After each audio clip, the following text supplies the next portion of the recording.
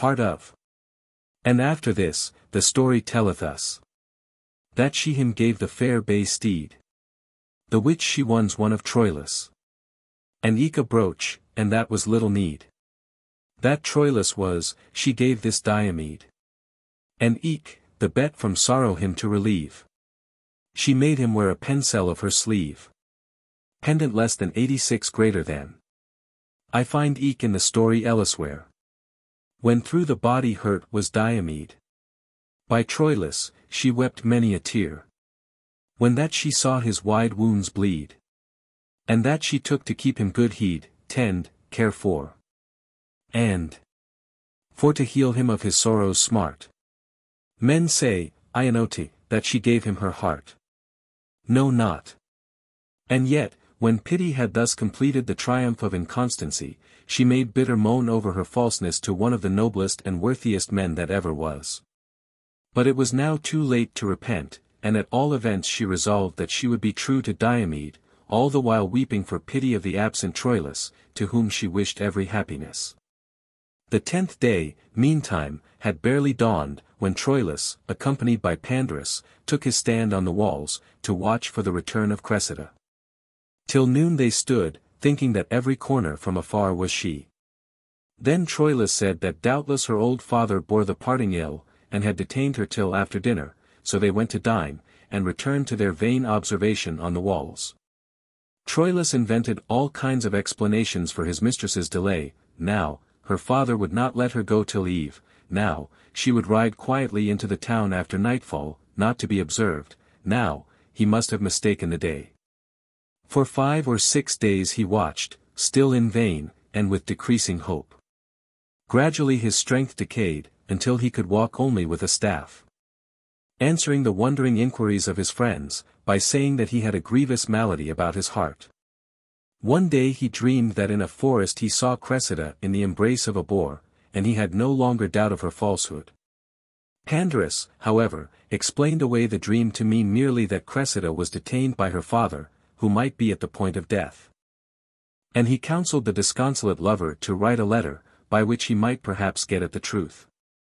Troilus complied, entreating from his mistress, at the least, a letter of hope, and the lady answered, that she could not come now, but would so soon as she might. At the same time making him great feast, and swearing that she loved him best, of which he found but bottomless behest, which he found but groundless promises. Day by day increased the woe of Troilus. He laid himself in bed, neither eating, nor drinking, nor sleeping, nor speaking, almost distracted by the thought of Cressida's unkindness. He related his dream to his sister Cassandra, who told him that the boar betokened Diomede, and that, wheresoever his lady was, Diomede certainly had her heart, and she was his. Weep if thou wilt, or leave, for, out of doubt, this Diomede is in. And thou art out. Troilus, enraged, refused to believe Cassandra's interpretation. As well, he cried, might such a story be credited of Alcestis, who devoted her life for her husband. And in his wrath he started from bed, as though all whole had him made a leech, physician, resolving to find out the truth at all hazards. The death of Hector meanwhile enhanced the sorrow which he endured. But he found time to write often to Cressida, beseeching her to come again and hold her truth. Till one day his false mistress, out of pity, wrote him again, in these terms. Cupide's son, ensample of goodlihead, beauty, excellence. O sword of knighthood, source of gentleness! How might a wight in torment and in dread, and heelless, you send as yet gladness? Devoid of health, I heartless, I sick, I in distress. Since ye with me, nor I with you, may deal, you neither send I may nor heart nor heal. Your letters full, the paper all white plaint, covered with. Moved have mine heart's pit, complainings. I have eke seen with tears all depainted. Your letter, and how ye require me to come again, the which yet may not be. But why, lest that this letter founden were? No mention I make now for fear. Grievous to me, God what, is your unrest? Your haste, and that the gods' ordinance impatience. It seemeth not ye take as for the best. Nor other thing is in your remembrance. As think me, but only your pleasance. But be not wroth, and that I you beseech. For that I tarry is all for wicked speech. To avoid malicious gossip. For I have heard well more than I weened, thought. Touching us too, how things have stood. Which I shall with dissimuling amend. And, be not wroth, I have eke understood. How ye any do but hold me on hand, less than 87 greater than. But now no force, I cannot in you guess no matter. But Allah truth and Allah gentleness. Come and I will, but yet in such disjoint jeopardy, critical. I stand now, that what year or what day position. That this shall be, that can I not appoint. But in effect I pray you, as I may. For your good word and for your friendship I. For truly, while that my life may dure. As for a friend, ye may in me assure. Depend on me. Yet pray I you, on evil ye not take do not take it ill. That it is short, which that I to you write. I dare not, where I am, well letters make. Nor never yet any could I well endite. Eke great effect men write in place light, men write great matter. Intent is all, and not the letter space, in little space. And fare now well, God have you in his grace. La Voster C. Though he found this letter, all strange, and thought it like a calends of change, less than 88 greater than Troilus could not believe his lady so cruel as to forsake him. But he was put out of all doubt, one day that, as he stood in suspicion and melancholy, he saw a coat, armor, borne along the street, in token of victory, before Deiphobus his brother. Deiphobus had won it from Diomed in battle that day. And Troilus, examining it out of curiosity, found within the collar a brooch which he had given to Cressida on the morning she left Troy, and which she had pledged her faith to keep for ever in remembrance of his sorrow and of him. At this fatal discovery of his lady's untruth, great was the sorrow and plaint of Troilus. But forth her course fortune I gone to hold. Cressida loved the son of Tydeus. And Troilus must weep in cares cold. Such is the world, whoso it can behold. In each estate is little heart's rest. God lend us each to take it for the best. Grant. In many a cruel battle Troilus wrought havoc among the Greeks, and often he exchanged blows and bitter words with Diomed, whom he always specially sought, but it was not their lot that either should fall by the other's hand. The poet's purpose, however, he tells us, is to relate, not the warlike deeds of Troilus, which Dares has fully told, but his love fortunes. Beseeching every lady bright of hue, and every gentlewoman, what she be, whatsoever she be, albeit that Cressida was untrue, that for that guilt ye be not wroth with me. Ye may her guilt in other books see. And gladder I would writen, if you lest, of Penelope's truth, and good Alceste. Nor say I not this only all for men, but most for women that betrayed be. Through false folk, God give them sorrow, amen. That with their great wit and subtlety betray you, and this commoveth me. To speak, and in effect you all I pray. Beware of men, and hearken what I say. Go, little book, go, little tragedy. There God my maker, yet ere that I die.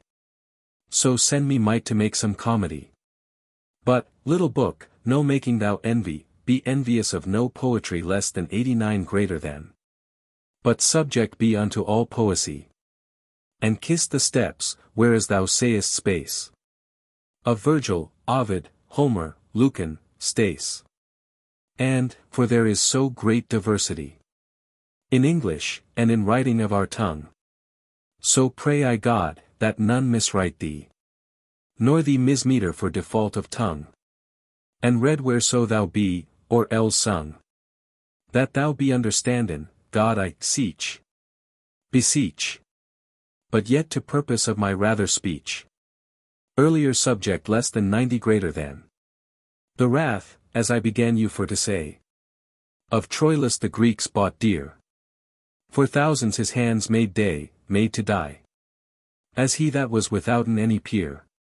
Save in his time Hector, as I can hear. But, well away. Save only God's will. Dispiteously him slew the fierce Acle.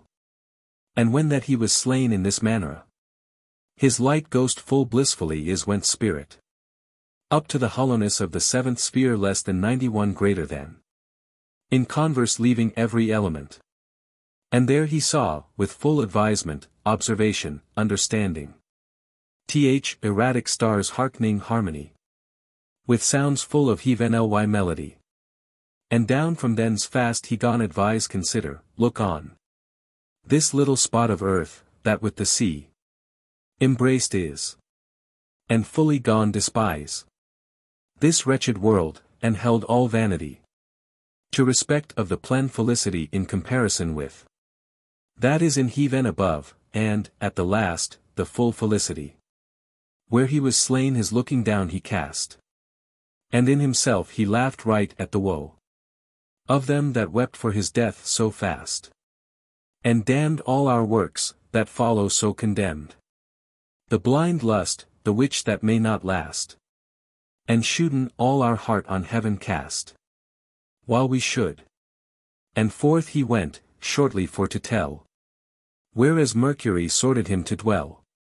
Allotted less than 92 greater than. Such fine hath, lo. This Troilus for love. End. Such fine hath all his great worthiness. Exalted royal rank. Such fine hath his estate royal above. Such fine his lust, such fine hath his noblesse. Pleasure. Such fine hath false world's brittleness. Fickleness, instability. And thus began his loving of Creside. As I have told. And in this wise he died. O young and fresh folky, he or she, of either sex. In which that love upgroweth with your age. Repair home from worldly vanity. And of your heart upcast the visage, lift up the countenance. To thilk God. That after his image of your heart. You made, and think that all is but a fair. This world that passeth soon, as flowers fair. And love him, the which that, right for love. Upon a cross, our souls for to by, redeem. First starf, and rose, and sits in heaven above. Died. For he will false no white, dare I say, deceive, fail. That will his heart all wholly on him lay. And since he best to love is, and most meek. What needeth feigned loves for to seek? Lo! Hear of Paynim's cursed old rites. Pagans. Lo! Hear what all their gods may avail. Lo! Hear this wretched world's appetites. End and reward. Lo! Hear the fine and guerdon for travail, of labor. Of Jove, Apollo, Mars, and such rascale rabble less than 93 greater than. Lo! Hear the form of old clerk's speech. In poetry, if ye their book seek. Seek, search. L'Envoi of Chaucer. O moral Gower! Less than 94 greater than this book I direct. To thee, and to the philosophical strode, less than 95 greater than. To vouchsafe, where need is, to correct. Of your benignities and zeals good. And to that soothfast Christ that starf on rude died on the cross. With all my heart, of mercy ever I pray. And to the Lord right thus I speak and say. Thou one, and two, and three, etern on live. Eternally living. That reignest I in 3, and 2, and 1.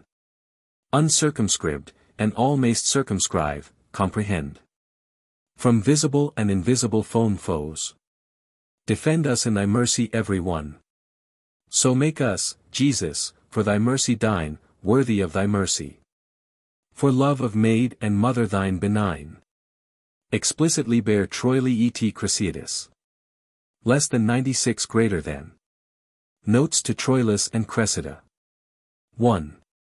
The double sorrow, first his suffering before his love was successful, and then his grief after his lady had been separated from him, and had proved unfaithful. 2.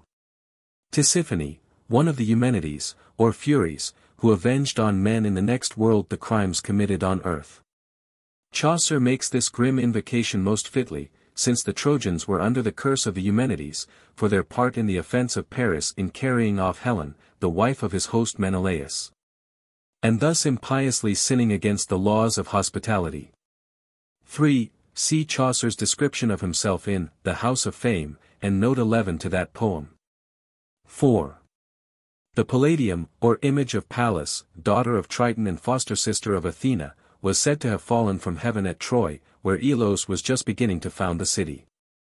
And Elos erected a sanctuary, in which it was preserved with great honor and care, since on its safety was supposed to depend the safety of the city. In later times a palladium was any statue of the goddess Athena kept for the safeguard of the city that possessed it. 5. O, very God, O true divinity! Addressing Cressida. 6. Ensconce, as if to say, as much as to say. The word represents, quasi dices, in Boccaccio. See note 5 to the Sompner's Tale. 7. Eft, another reading is, oft. 8. Arton, constrain, Latin, arcio. 9. The song is a translation of Petrarch's 88th sonnet, which opens thus, Semer non e, che dunque e quel chi sento. 10. If maugre me, if I burn, in spite of myself. The usual reading is, if harm agree me equals if my hurt contents me, but evidently the antithesis is lost which Petrarch intended when, after esse mia voglia ardo, he wrote esse mal mio grado equals if against my will. And Uri's glossary points out the probability that in transcription the words, if that maugre me, may have gradually changed into, if harm agree me. 11. The 3rd of May seems either to have possessed peculiar favor or significance with Chaucer personally, or to have had a special importance in connection with those May observances of which the poet so often speaks. It is on the 3rd night of May that Palamon, in the Knight's Tale, breaks out of prison, and at early morn encounters in the forest Arcita, who has gone forth to pluck a garland in honor of May. It is on the 3rd night of May that the poet hears the debate of the cuckoo and the nightingale, and again in the present passage the favored date recurs. 12. Went, turning, from Anglo-Saxon, wendan, German, wenden. The turning and tossing of uneasy lovers in bed is, with Chaucer, a favorite symptom of their passion. See the 5th statute, in the Court of Love. 13. Procne, daughter of Pandion, king of Attica, was given to wife to Tyrrhus in reward for his aid against an enemy, but Tyrrhus dishonored Philomela, Procne's sister, and his wife, in revenge, served up to him the body of his own child by her. Tyrrhus, infuriated, pursued the 2 sisters, who prayed the gods to change them into birds. The prayer was granted, Philomela became a nightingale, Procne a swallow, and Tyrrhus a hawk. 14. Fished fair, a proverbial phrase which probably may be best represented by the phrase, done great execution. 15. The fair gem virtuous, possessing none of the virtues which in the Middle Ages were universally believed to be inherent in precious stones. 16. The crop and root, the most perfect example. See note 29 to the Knight's Tale. 17. Uncle. The mother's brother, still used in Lancashire. Anglo-Saxon, German, Ohim. 18. Dardanus, the mythical ancestor of the Trojans, after whom the gate is supposed to be called. 19. All the other gates were secured with chains, for better defense against the besiegers. 20. Happy day, good fortune, French, bonheur. Both happy day and happy hour are borrowed from the astrological fiction about the influence of the time of birth. 21. Horn and nerve and rind, the various layers or materials of the shield, called bogrion in the Iliad, which was made from the hide of the wild bull. 22. His brother, Hector. 23. Who gives me drink? Who has given me a love potion, to charm my heart thus away? 24. That plaited she full oft in many a fold, she deliberated carefully, with many arguments this way and that. 25. Through which I might stand in worse plight, in a worse position in the city, since she might through his anger lose the protection of his brother Hector. 26. I am not religious, I am not in holy vows. See the complaint of the nuns in The Court of Love. 27. The line recalls Milton's dark with excessive bright. 28. No weal is worth, that may no sorrow dream, the meaning is, that whosoever cannot endure sorrow deserves not happiness. 29. French, verre, glass. 30. From cast of stones were him in the ware, let him beware of casting stones in battle. The proverb in its modern form warns those who live in glass houses of the folly of throwing stones. 31. Westren, to west or wester, to decline towards the west, so Milton speaks of the morning star as sloping towards heaven's descent, his westering wheel. 32. A pike with ass's feet etc. This is merely another version of the well-known example of incongruity that opens the Ars Poetica of Horace. 33. Trister, tryst, a preconcerted spot to which the beaters drove the game, and at which the sportsmen waited with their bows. 34. A cankerdort, a condition or fit of perplexed anxiety, probably connected with the word kink meaning in C phrase a twist in an rope, and, as a verb, to twist or entangle. 35. They feel in times, with vapor etern, they feel in their seasons, by the emission of an eternal breath or inspiration, that God loves, and 36. The idea of this stanza is the same with that developed in the speech of Theseus at the close of the Knight's Tale, and it is probably derived from the lines of Boethius, quoted in note 91 to that tale. 37. In this and the following lines reappears the noble doctrine of the exalting and purifying influence of true love, advanced in The Court of Love, The Cuckoo and the Nightingale, and 38. Weir, a trap or enclosed place in a stream, for catching fish. See note 10 to the Assembly of Fowls. 39. Nor might one word for shame to it say, nor could he answer one word for shame, at the stratagem that brought Cressida to implore his protection.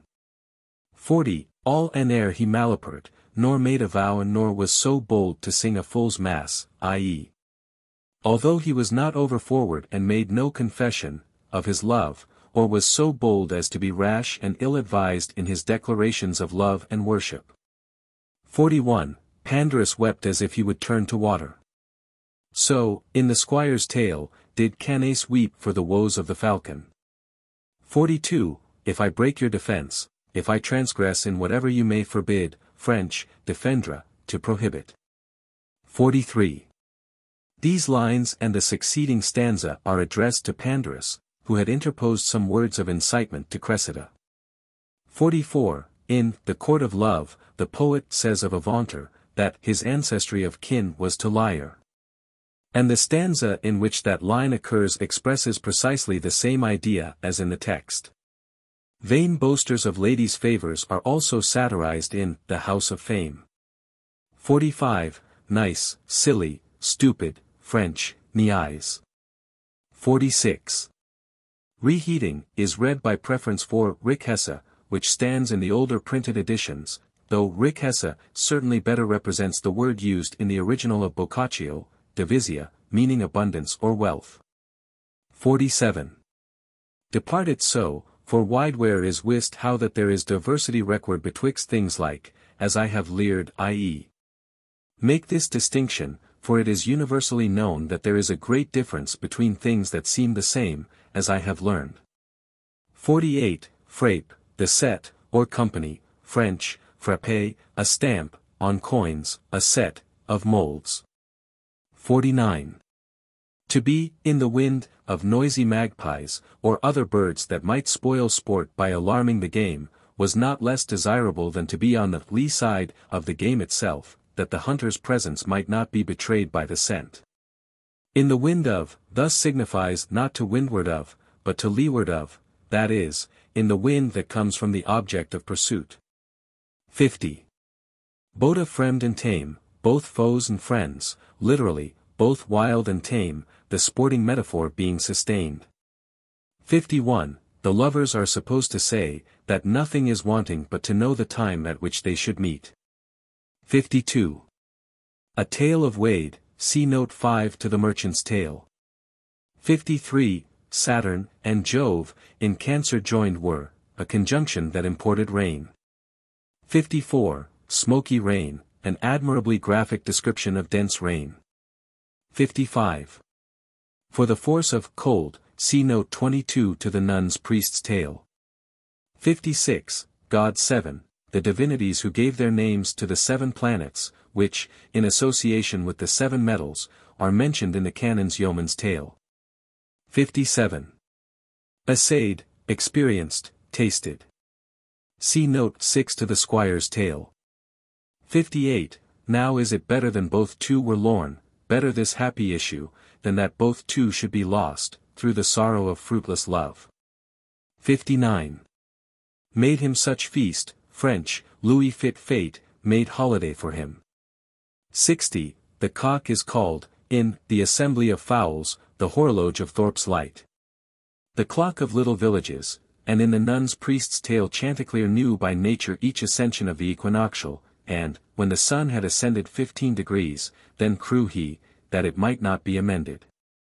Here he is termed the common astrologer, as employing for the public advantage his knowledge of astronomy.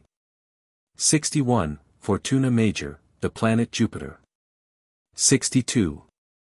When Jupiter visited Alcmena in the form of her husband Amphitryon, he is said to have prolonged the night to the length of 3 natural nights. Hercules was the fruit of the union. 63.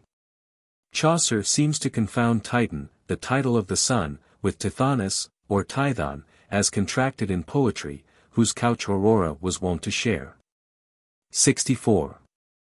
So, in Locksley Hall, Tennyson says that the sorrow's crown of sorrow is remembering better things. The original is in Dante's words, Nessun maggior dolor che ricordarsi del tempo felice nella miseria. Inferno, v. 121. There is no greater sorrow than to remember happy times when in misery. 65. As great a craft is to keep weal as win, it needs as much skill to keep prosperity as to attain it. 66. To heap, together. See the reference to Boethius in note 91 to the Knight's Tale. 67. The small beasts let he go beside, a charming touch, indicative of the noble and generous inspiration of his love. 68. Mew, the cage or chamber in which hawks were kept and carefully tended during the molting season. 69. Love of steel, love as true as steel.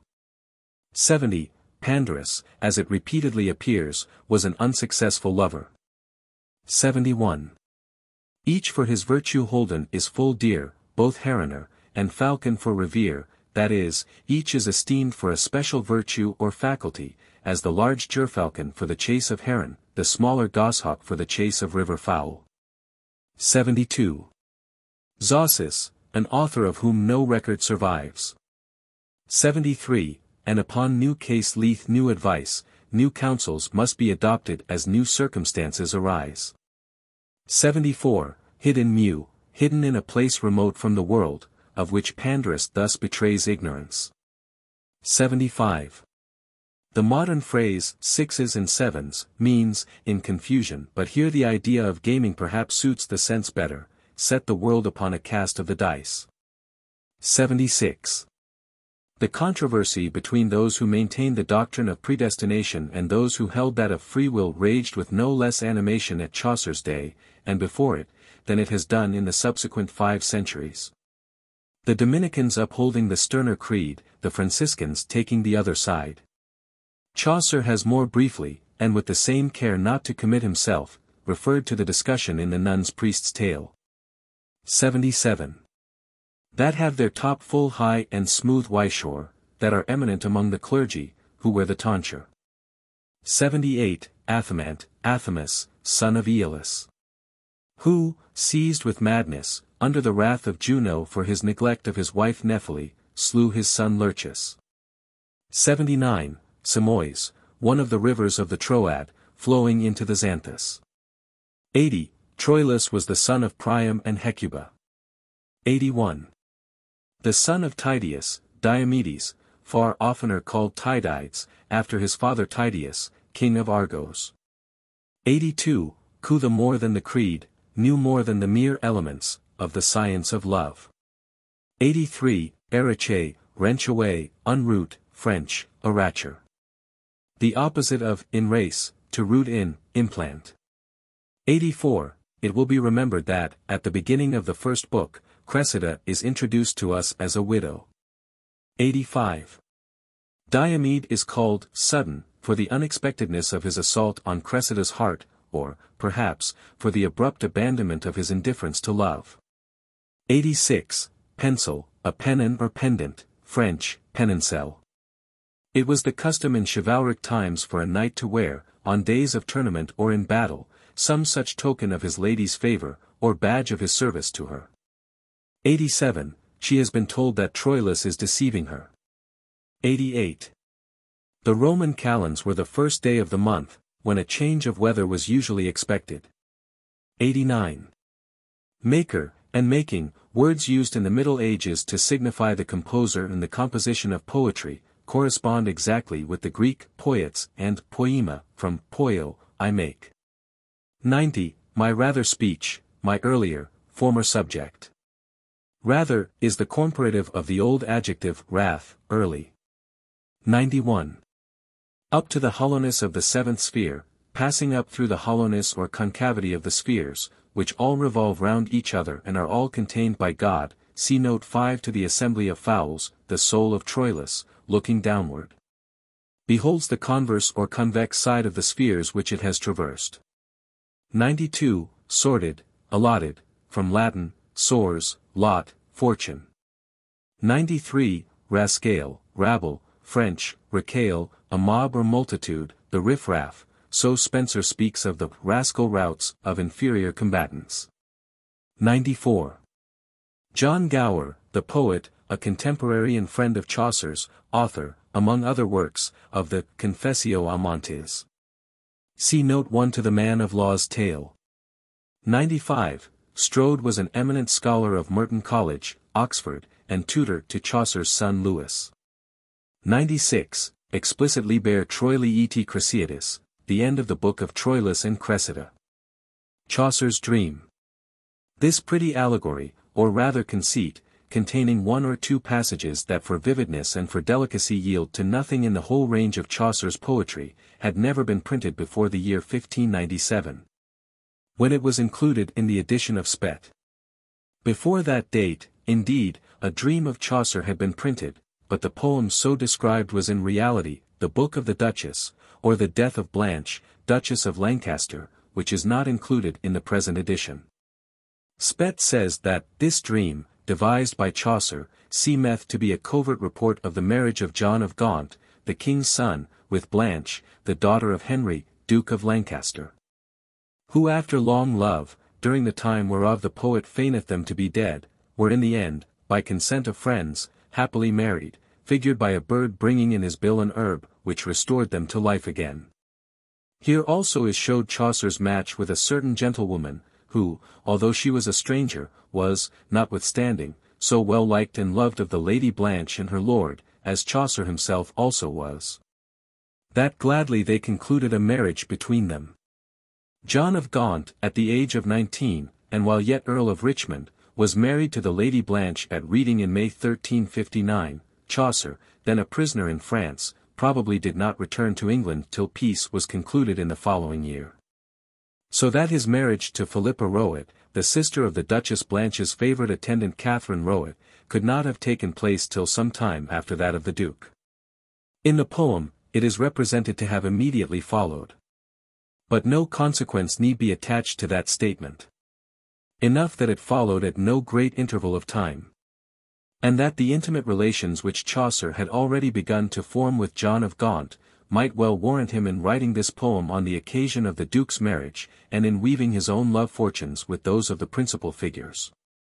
In the necessary abridgment of the poem for the present edition, the subsidiary branch of the allegory, relating to the poet's own love affair, has been so far as possible separated from the main branch, which shadows forth the fortunes of John and Blanche. The poem, in full, contains, with an envoy arbitrarily appended, 2,233 lines, of which 510 are given here. Transcriber's note: modern scholars believe that Chaucer was not the author of this poem. When Flora, the Queen of Pleasance, had wholly achieved the obeisance, won the obedience of the fresh and the new season, thorough every region, and with her mantle whole covert wholly covered, what winter had made discovert, stripped. On a May night, the poet lay alone, thinking of his lady, and all her beauty.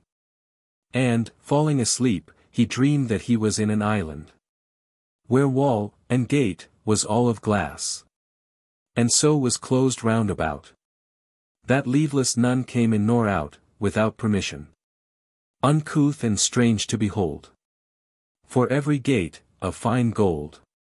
1,000 fanes, turning, vanes, weathercocks, intuned had, and birds singing contrived so as to emit, diversely, on each fane a pair, a musical sound, with open mouth, against the air, less than one greater than, and of a suit were all the toares, of the same plan, subtly carven aft flores carved to represent, of uncouth colours, during lasting forever, that never be none seen in May, with many a small turret high.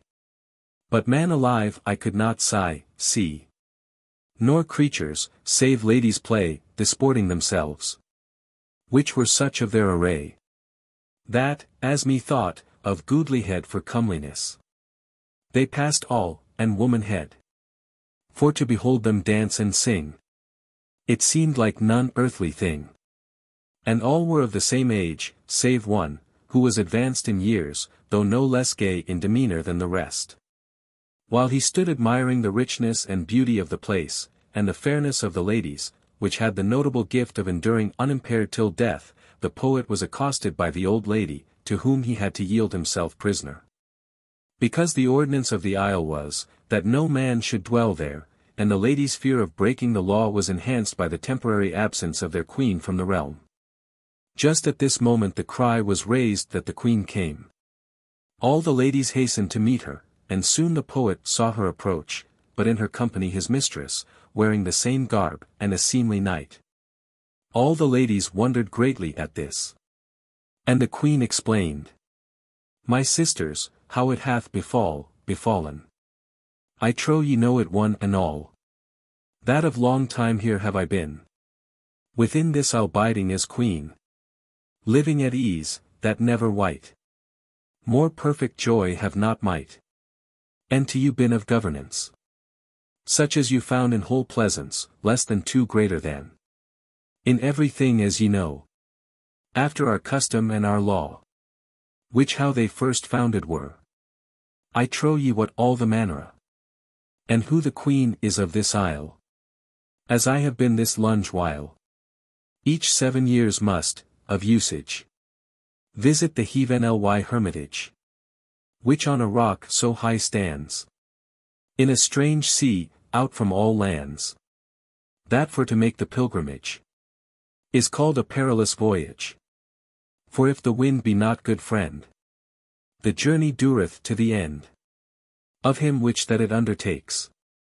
Of 20,000 not one scapes, upon which rock groweth a tree, that certain years bears apples 3, which 3 apples whoso may have, is from all displeasance why save safe from all pain, that in the 7 years may fall.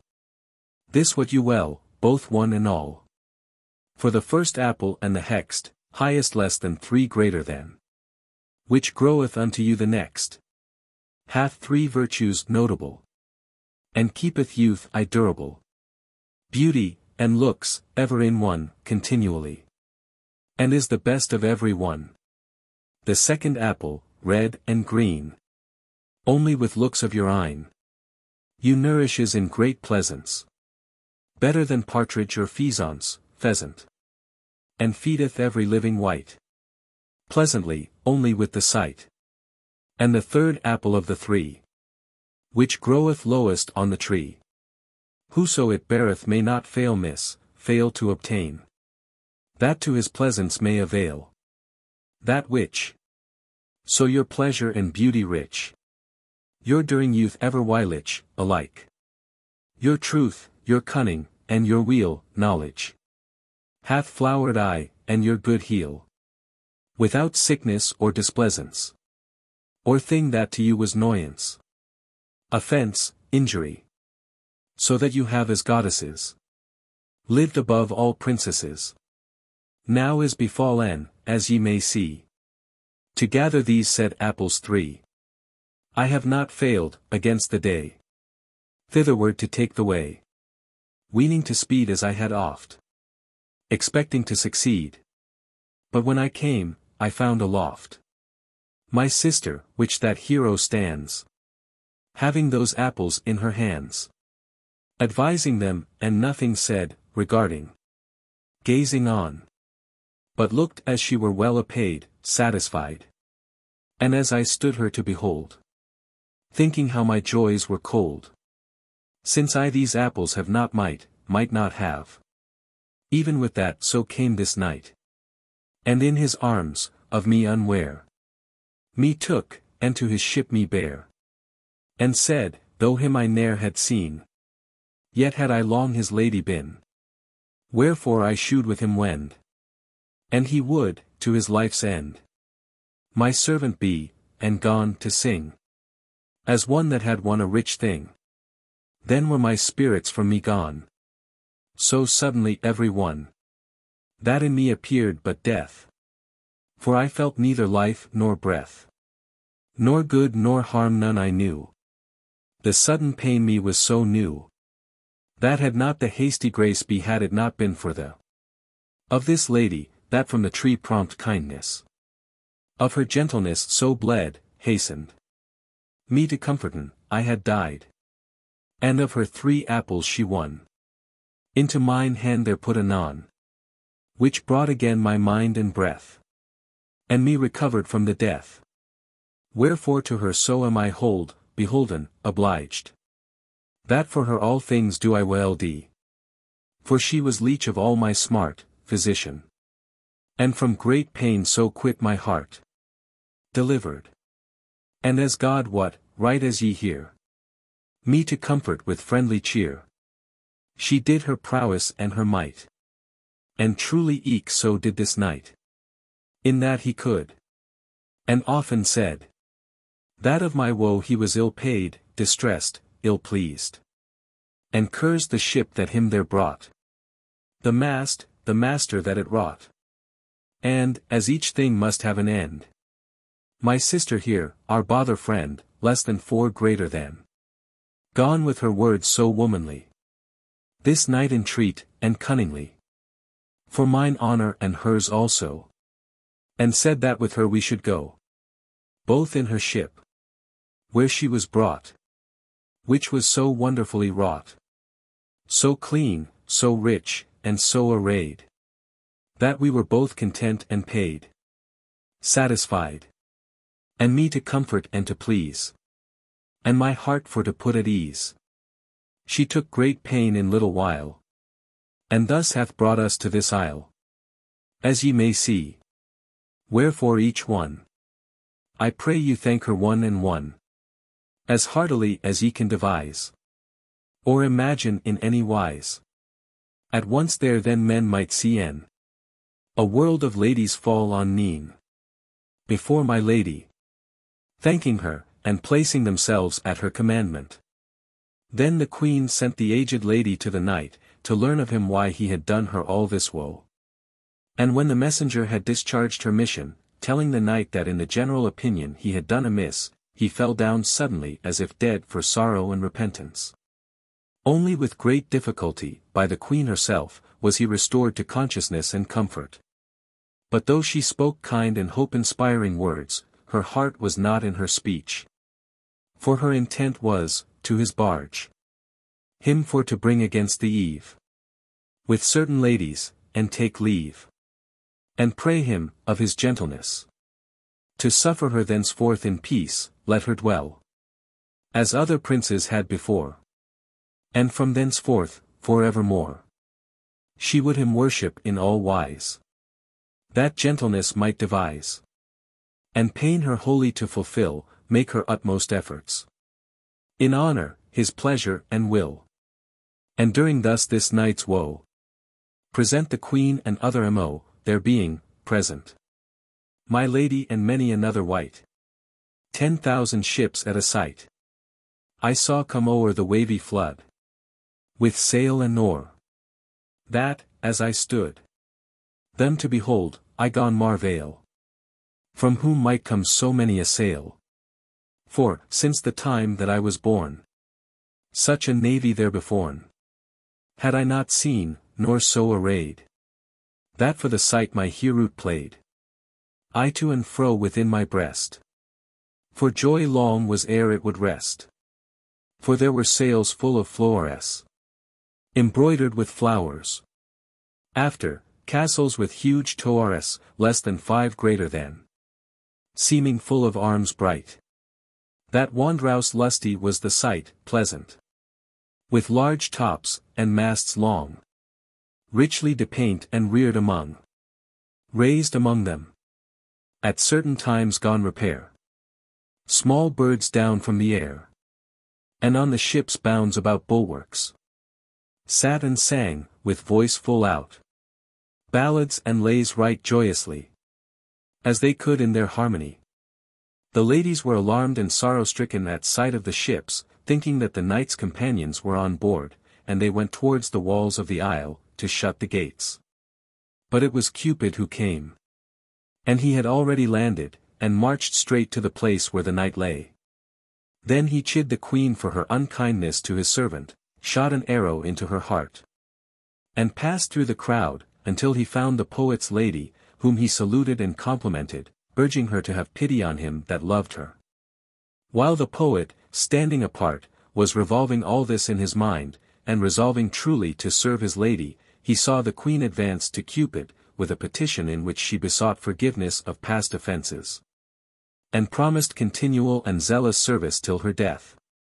Cupid smiled, and said that he would be king within that island, his new conquest. Then, after long conference with the queen, he called a council for the morrow, of all who chose to wear his colours. In the morning, such was the press of ladies, that scarcely could standing room be found in all the plain. Cupid presided. And one of his counsellors addressed the mighty crowd, promising that ere his departure his lord should bring to an agreement all the parties there present.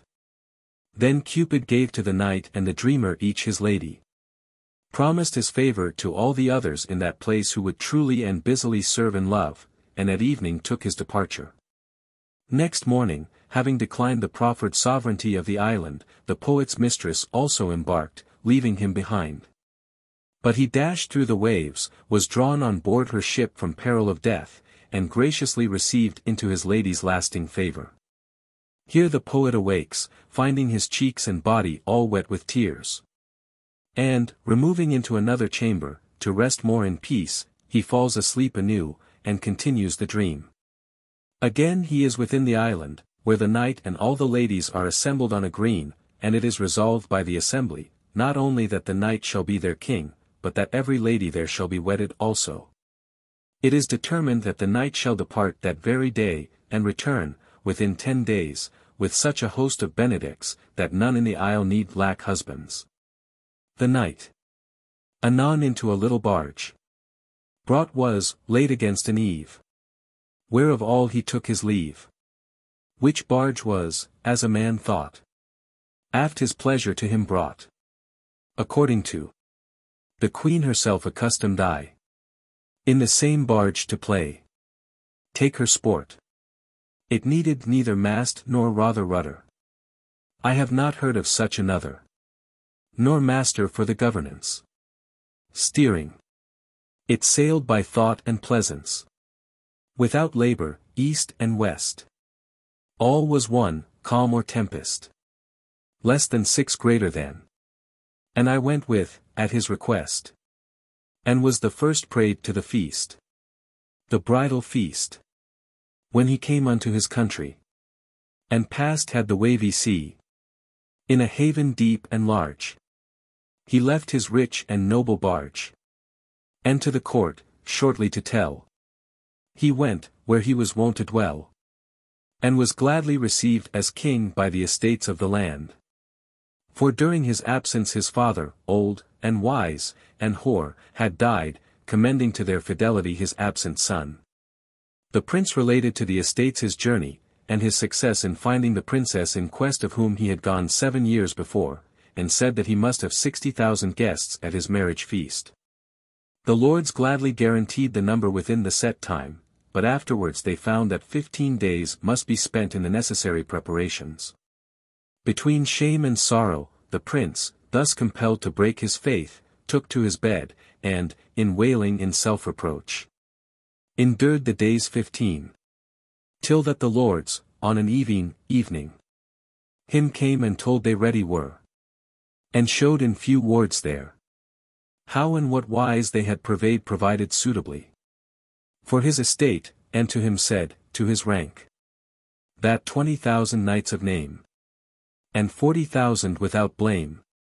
Allah come of noble lineage. Together in a company. Were lodged on a river's side. Him and his pleasure there to abide. The prince then for joy uprose. And, where they lodged were, he goes. Without more, that same night. And there his supper made to dight, had prepared. And with them bode till it was day. Abode, waited. And forthwith to take his journey. Leaving the strait, holding the large. Till he came to his noble barge. And when the prince, this lusty night, with his people in arms bright, was come where he thought to pass, crossed to the isle, and knew well none abiding was behind, but all were there present. Forthwith anon all his intent he told them there, and made his cries proclamation.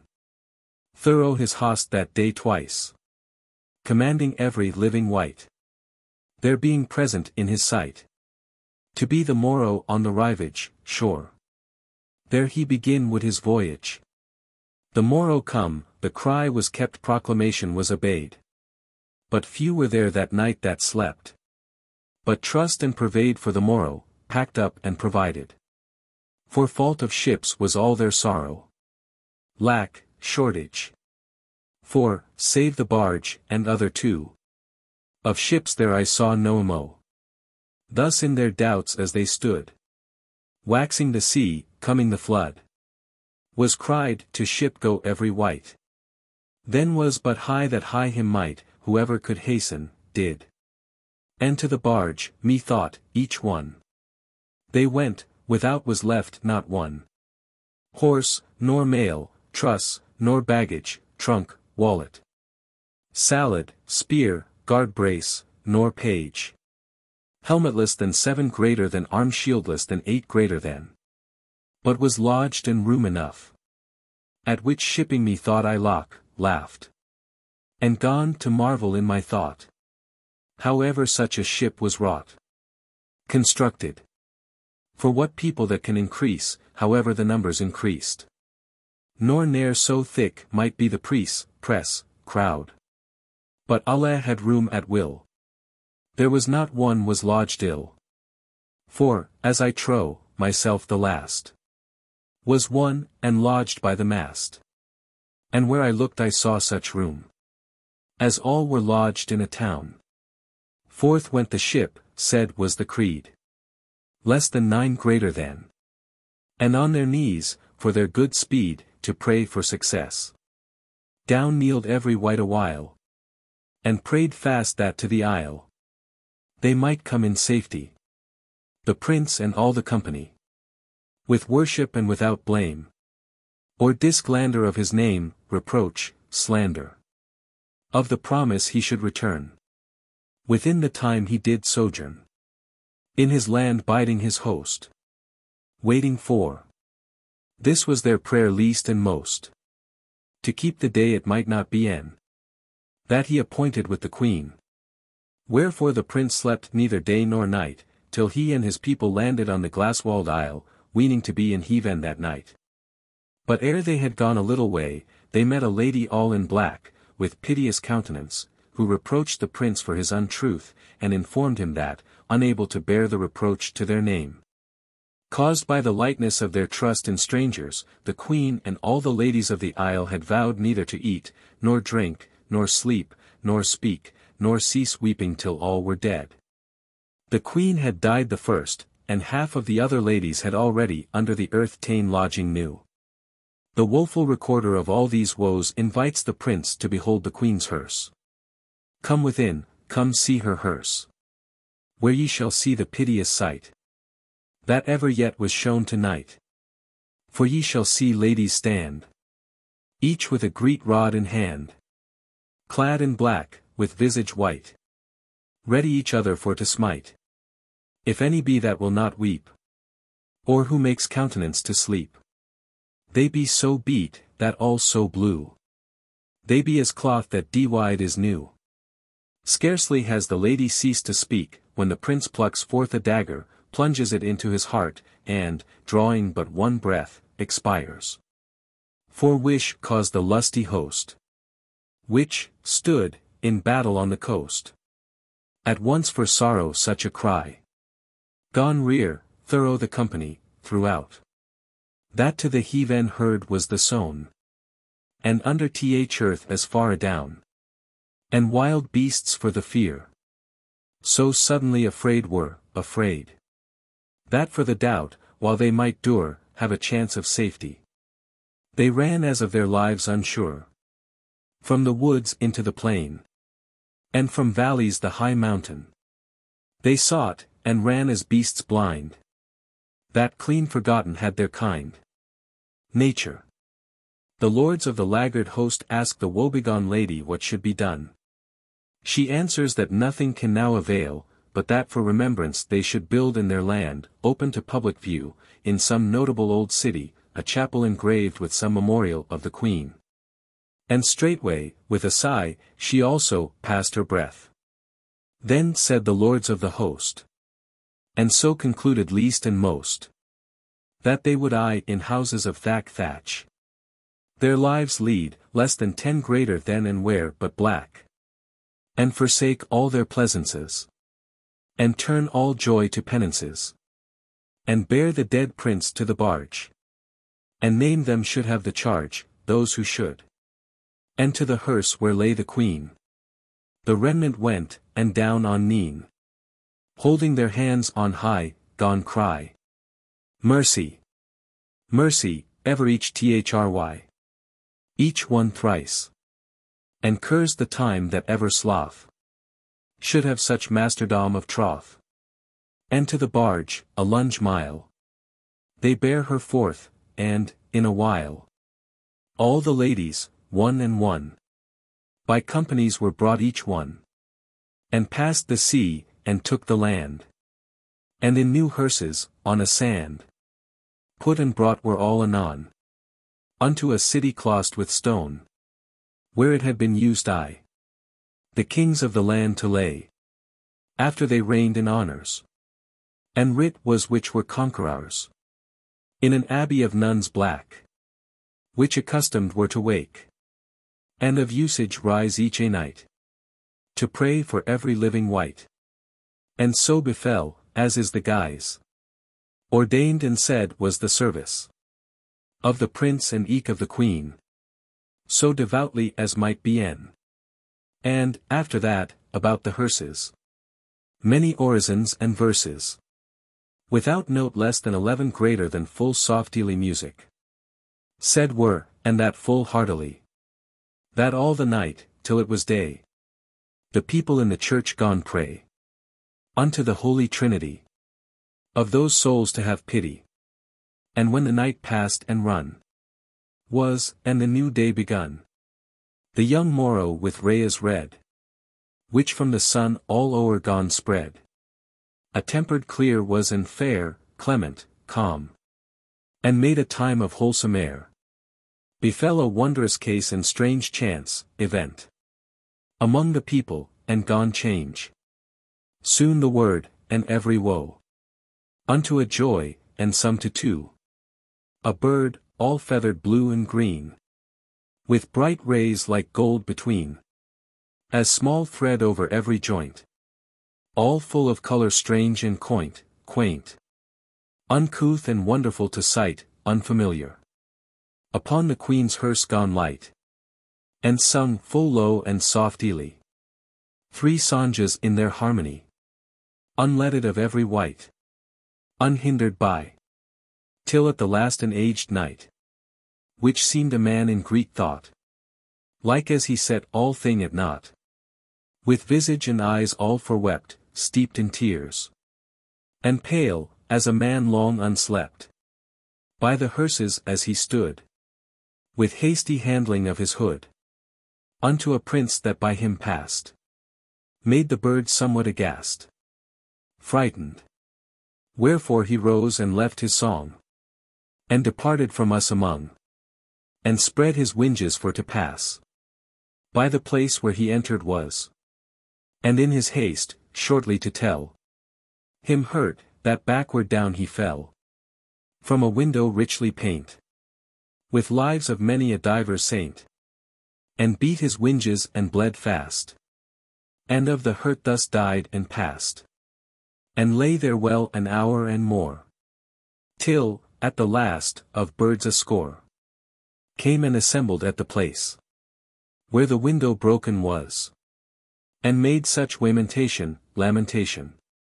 That pity was to hear the sound. And the warbles of their throats. And the complaint of their notes. Which from joy clean was reversed. And of them one the glass soon pierced. And in his beak, of colours 9. An herb he brought, flowerless, all green. Full of small leaves, and plain, smooth. Swart, and long, with many a vein. Black. And where his fellow lay thus dead. This herb he down laid by his head. And dressed it full softly, arranged. And hung his head, and stood thereby. Which herb, in less than half an hour. Gone over all knit, and after flow our bud. Full out, and waxed ripe the seed. And, right as one another feed. Would, in his beak he took the grain. And in his fellow's beak certain. It put, and thus within the third i.e. third hour after it. Upstewed and pruned him the bird, had died. Which dead had been in all our sight. And both together forth their flight. Took, singing, from us, and their leave. Was none disturb them would nor grieve. And, when they parted were and gone. Abbess the seed soon each one. Gathered had, and in her hand. The herb she took, well avis and considering less than 12 greater than. The leaf, the seed, the stalk, the flower. And said it had a good savour. And was no common herb to find. And well approved of uncouth kind, strange nature. And more than other virtuous. Whoso might it have for to use. In his need, flower, leaf, or grain. Of his heel might be certain. She laid it down upon the hearse. Where lay the Queen, and gone rehearse. Each one to other what they had seen. And, tailing thus, the seed waxed green, as they gossiped. And on the dry hearse gone to spring. Which methought was a wondrous thing. And, after that, flower and new seed. Of which the people all took heed. And said it was some great miracle. Or medicine fine more than treacle. Less than 12 greater than. And were well done there to assay. If it might ease, in any way. The corpses, which with torchlight. They waked had there all that night. Soon did the lords their consent. And all the people thereto content.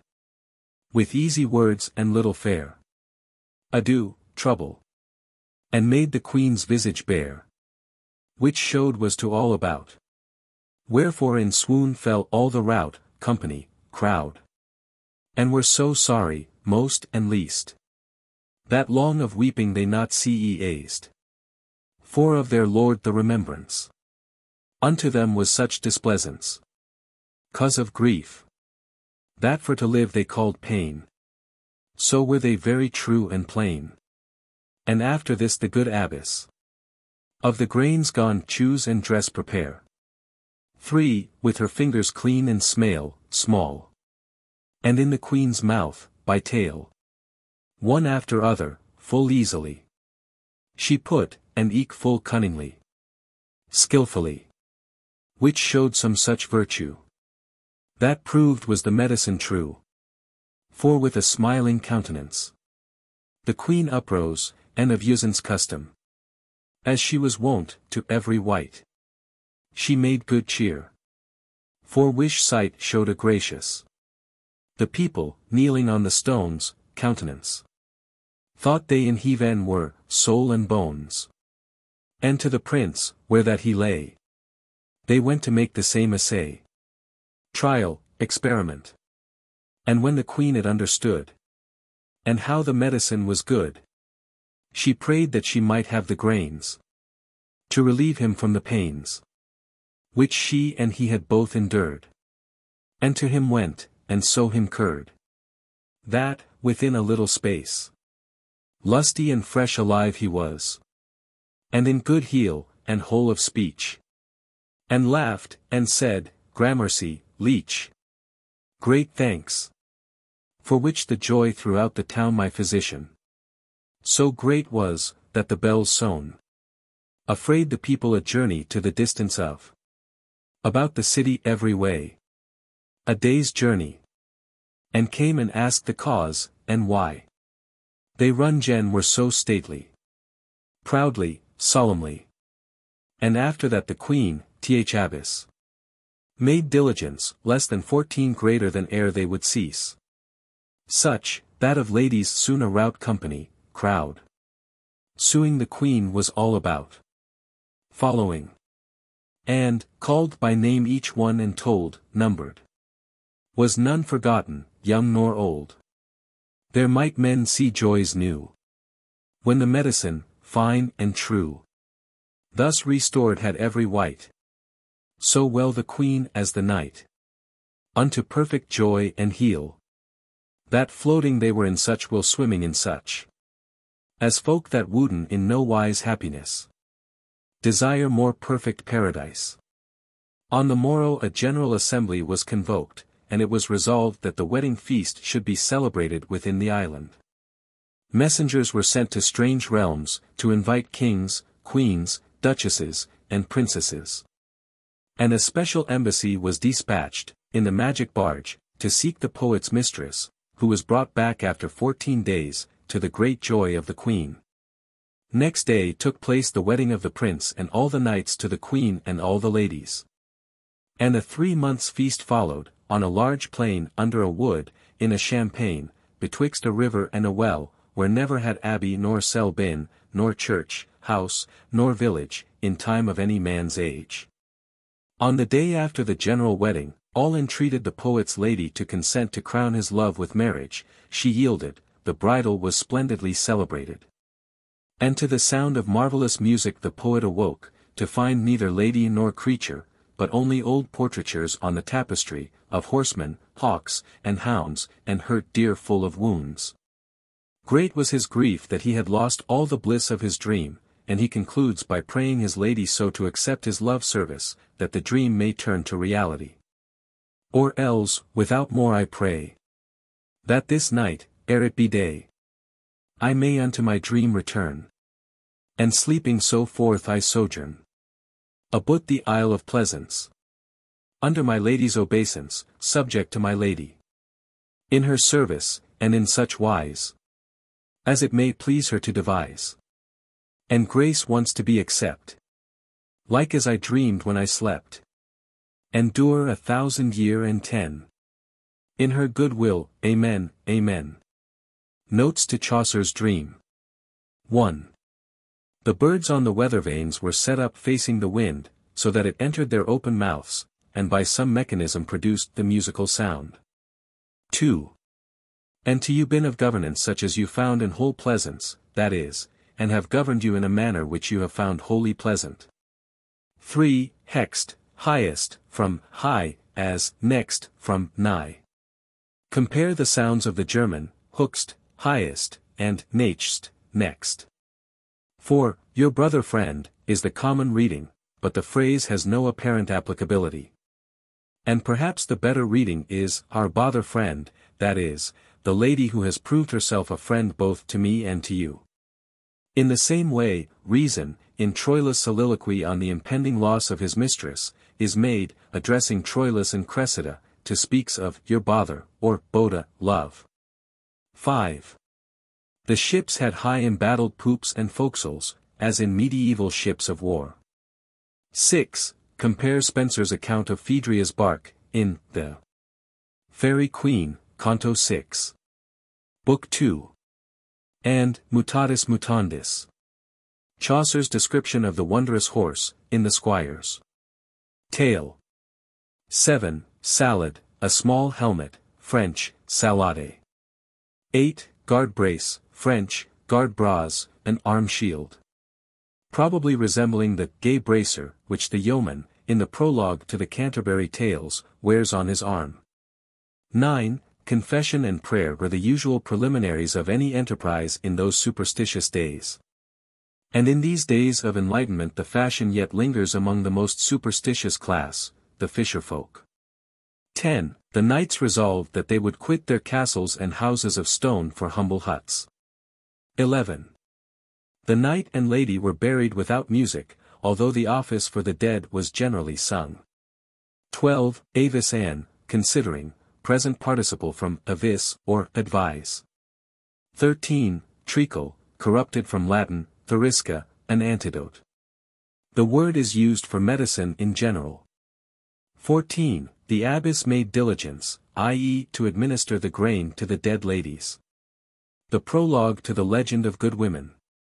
Some difference of opinion exists as to the date at which Chaucer wrote The Legend of Good Women. Those who would fix that date at a period not long before the poet's death, who would place the poem, indeed, among his closing labors, support their opinion by the fact that the prologue recites most of Chaucer's principal works, and glances. Besides, at a long array of other productions, too many to be fully catalogued. But, on the other hand, it is objected that the legend makes no mention of the Canterbury Tales as such. While two of those tales, the Knights and the Second Nuns, are enumerated by the titles which they bore as separate compositions, before they were incorporated in the great collection, The Love of Palamon and Arcite. And, The Life of Saint Cecile, see Note 1 to the Second Nun's Tale. Tyrwhitt seems perfectly justified in placing the composition of the poem immediately before that of Chaucer's magnum opus, and after the marriage of Richard II to his first queen, and of Bohemia. That event took place in 1382. And since it is to Anne that the poet refers when he makes Alcestis bid him give his poem to the queen, at Eltham or at Sheen, the legend could not have been written earlier. The old editions tell us that several ladies in the court took offense at Chaucer's large speeches against the untruth of women. Therefore the queen enjoined him to compile this book in the commendation of sundry maidens and wives, who showed themselves faithful to faithless men. This seems to have been written after The Flower and the Leaf. Evidently it was, for distinct references to that poem are to be found in the prologue, but more interesting is the indication which it furnishes, that Troilus and Cressida was the work, not of the poet's youth, but of his maturer age. We could hardly expect the Queen, whether of love or of England, to demand seriously from Chaucer a retractation of sentiments which he had expressed a full generation before, and for which he had made atonement by the splendid praises of true love sung in The Court of Love, The Cuckoo and the Nightingale, and other poems of youth and middle life. But Troilus and Cressida is coupled with The Romance of the Rose, as one of the poems which had given offense to the servants and the god of love. Therefore we may suppose it to have more prominently engaged courtly notice at a later period of the poet's life, than even its undoubted popularity could explain. At whatever date, or in whatever circumstances, undertaken, The Legend of Good Women, is a fragment. There are several signs that it was designed to contain the stories of 25 ladies, although the number of the good women is in the poem itself set down at 19, but 9 legends only were actually composed, or have come down to us. They are, those of Cleopatra Queen of Egypt, 126 lines, Thisbe of Babylon, 218, Dido Queen of Carthage, 442, Hypsipyle in Media, 312, Lucrece of Rome, 206, Ariadne of Athens, 340, Philomela, 167, Phyllis, 168, and Hypermnestra, 162. Prefixed to these stories, which are translated or imitated from Ovid, is a prologue containing 579 lines, the only part of the legend given in the present edition. It is by far the most original, the strongest, and most pleasing part of the poem. The description of spring, and of his enjoyment of that season, are in Chaucer's best manner.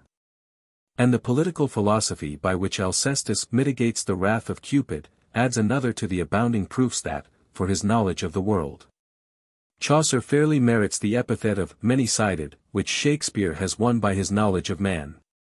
1,000 times I have heard tell that there is joy in heaven, and pain in hell. And I accord it well that it is so. Grant, agree. But, natheless, yet what I well also know, that there is none dwelling in this country, that either hath in heaven or hell been, nor may of it no other ways witten know, but as he hath heard said, or found it written. For by assay there may no man it prove. Practical trial. Prove, test. But God forbid but that men should believe. Well more thing than men have seen with eye. Men shall not ween in everything a lie. But if himself it seeth, or else do th, unless. For, God what, thing is nevertheless sooth, true. Though every wight may it not see. Bernard, the monkey, saw not all, pardie. Less than one greater than. Then must we to books that we find, through which that old things be in mind. And to the doctrine of these old wise, give credence, in every skilful wise, reasonable. That tell then of these old approved stories. Of holiness. Of regs, of victories, reigns, kingdoms. Of love, of hate, and other sundry things. Of which I may not make rehearsings. And if that old books were away, why lorn were of all remembrance the key. Well ought we, then, to honor and believe these books, where we have none other proof.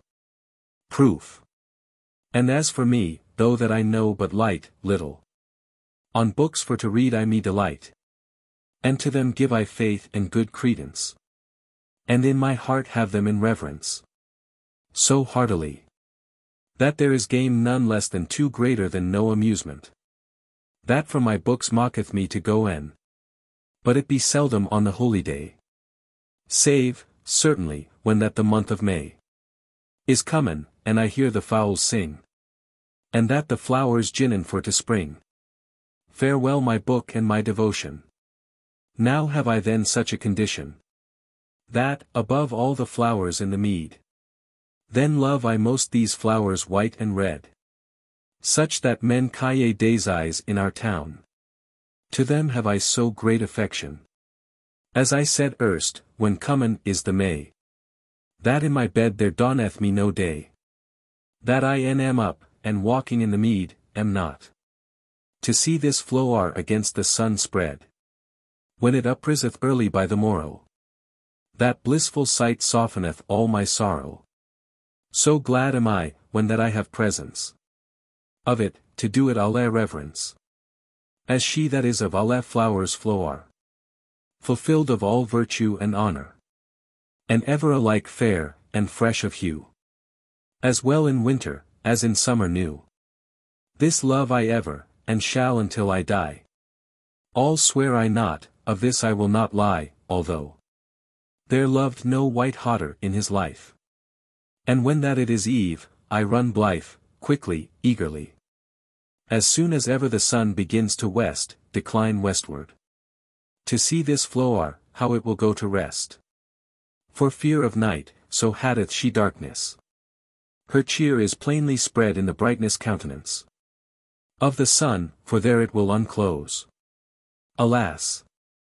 That I had English, rhyme or prose, sufficient this flower to praise aright.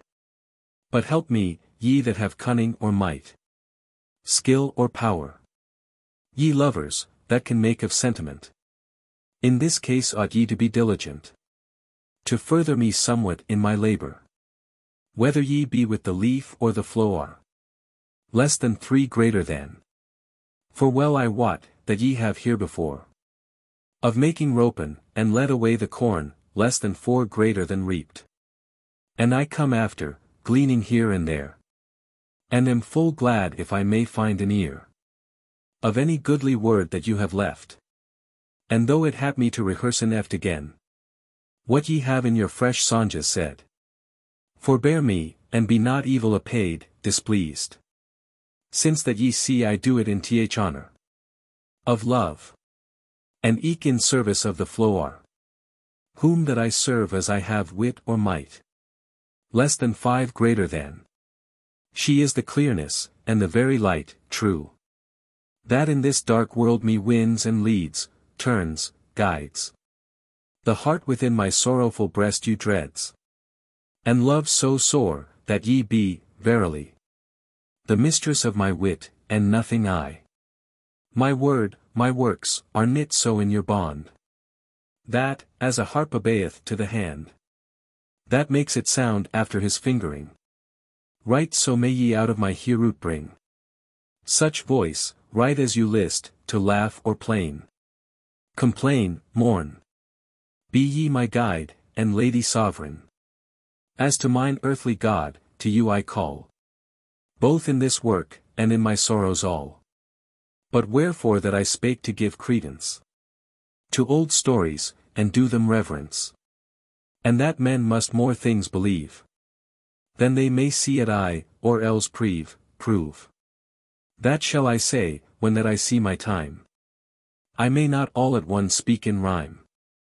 My busy ghost, that thirsteth always new spirit, to see this flower so young, so fresh of hue, constrained me with so greedy desire, that in my heart I feel yet the fire, that made me to rise ere it were day.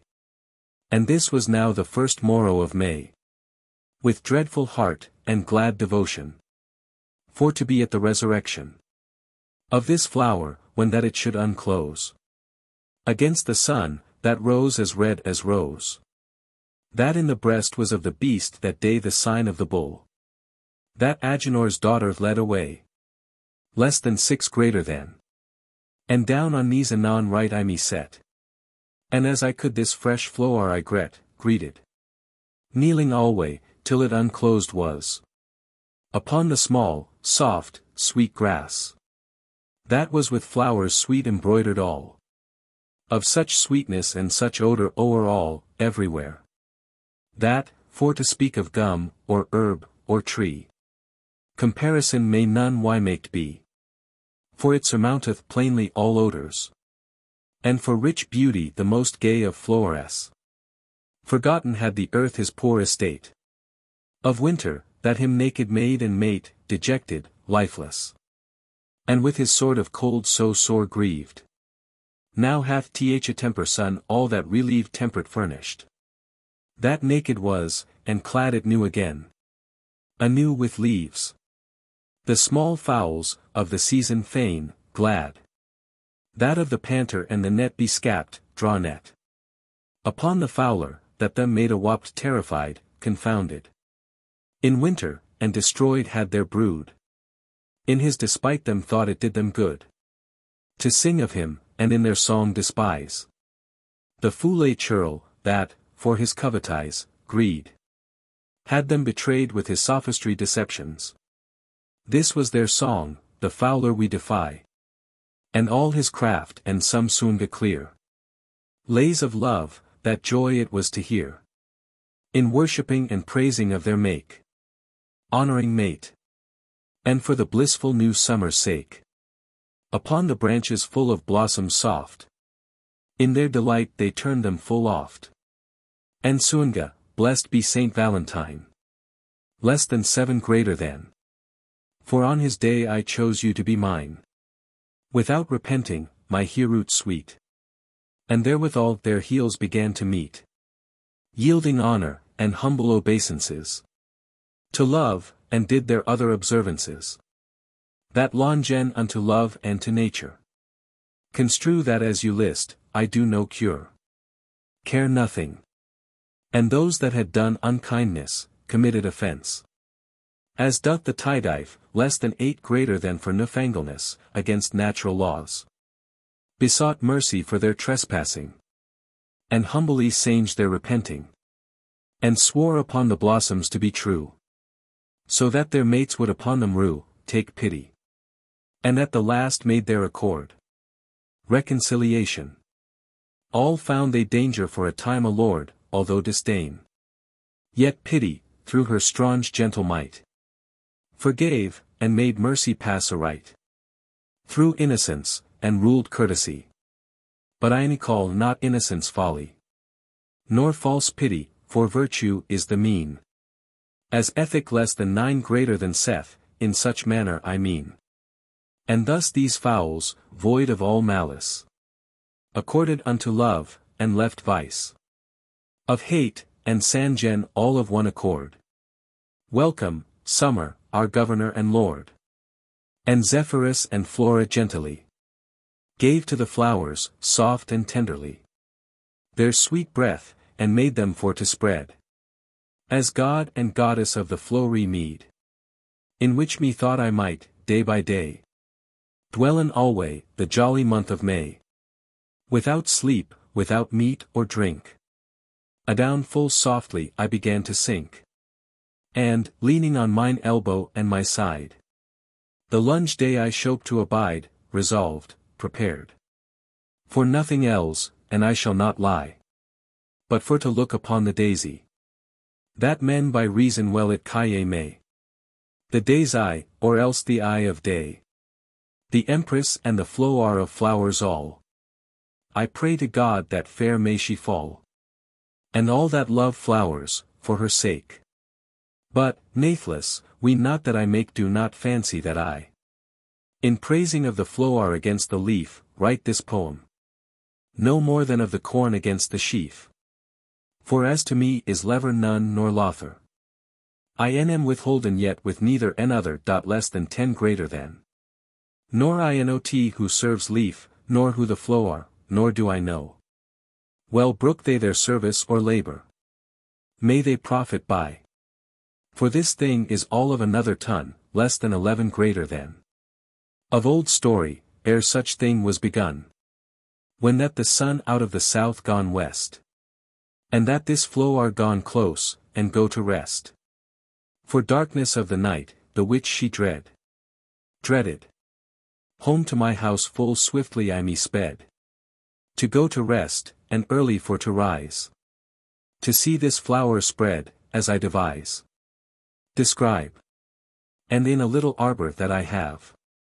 That bench 'twas of turf's fresh grave, less than 12 greater than cut out. I bade men should me my couche make. For dainty of the new summer's sake, pleasure. I bade them strow flowers on my bed. When I was laid, and had mine eyen hid. I fell asleep, within an hour or two. Me meta how I lay in the meadow though, dreamed then. To see this flower that I love so and dread. And from afar came walking in the mead. The god of love, and in his hand a queen. And she was clad in royal habit green. A fret of gold she had next her hair, band. And upon that a white coronet she bare. With floron small, and, as I shall not lie, florets less than 13 greater than. For all the world right as a daisy. White crowned is, with white leaves light. Small. So were the florons of her crown white. 4 of one pearl, fine, oriental. Her white crown was maked all. For which the white crown above the green. Made her like a daisy for to see and look upon. Considered eke her fret of gold above. White-clothed was this mighty god of love. In silk embroidered, full of green greaves, boughs, in which there was a fret of red rose leaves, the freshest since the world was first begun. His gilt hair was white crowned with a sun, instead of gold, for heaviness and weight, to avoid. Therewith methought his face shone so bright, that well uneaths might I him behold. And in his hand methought I saw him hold two fiery darts, as the gleeds red, glowing coals. An angel like his winges saw I spread. And albeit that men say that blind is he, although Aldgate methought that he might well see. At all events. For sternly upon me he gone behold. So that his looking did my heroot cold. Made my heart. And by the hand he held this noble queen, grow cold. Crowned with white, and clothed all in green. So womanly, so benign, and so meek, that in this world, though that men would seek, half of her beauty should they not find. In creature that formed is by kind, nature. And therefore may I say, as thinketh me, this song in praising of this lady free. Hide, Absalom, thy gilt tresses clear, golden. Esther, lay thou thy meekness all adown. Hide, Jonathan, all thy friendly manner. Penelope, and Marcia Catown, less than 14 greater than. Make of your wifehood no comparison. Hide ye your beauties, Isoud less than 15 greater than in Helene. My lady comes, that all this may disdain. Outdo, obscure. Thy fair body let it not appear. Lavine, less than 16 greater than, and thou, Lucrece of Rome town. And Polyxene, less than 17 greater than that bought love so dear. And Cleopatra, with all thy passion. Hide ye your truth of love, and your renown. And thou, Thisbe, that hadst of love such pain. My lady comes, that all this may disdain. Hero, Dido, Laodamia, why fear, together. And Phyllis, hanging for Demophon. And Candace, espied by thy cheer. Hypsipyle, betrayed by Jasoun. Make of your truth neither boast nor sown. Nor Hypermnestra nor Ariadne, ye twain. My lady comes, that all this may disdain. This ballad may full well Weisungen be. As I have said erst, by my lady free. For, certainly, all these may not suffice. To pair with my lady in no wise. Surpass in beauty. For, as the sun will the fire disdain, or honor. So possesseth all my lady sovereign. That is so good, so fair, so debonair. I pray to God that ever fall her fair. For en had comfort been of her presence, had I not the. I had been dead, without any defence, comfort of. For dread of love's wards, and his cheer. As, when time is, hereafter ye shall hear. Behind this god of love, upon the green, I saw coming of ladies 19. In royal habit, a full easy pace. And after them of women such a train. That, since that God Adam had made of earth, the third part of mankind, or the fourth. No weened I not by possibility, I never fancied. Had ever in this wide world why been. And true of love these women were each one. Now whether was that a wonder thing, or not. That, right anon as that they gone espy. This flower, which that I call the daisy. Full suddenly they stenton all at once, stopped. And kneeled down, as it were for the nonce. And sang with one voice, Heal and honor. To truth of womanhead, and to this flower. That bears our aller prize in figuring.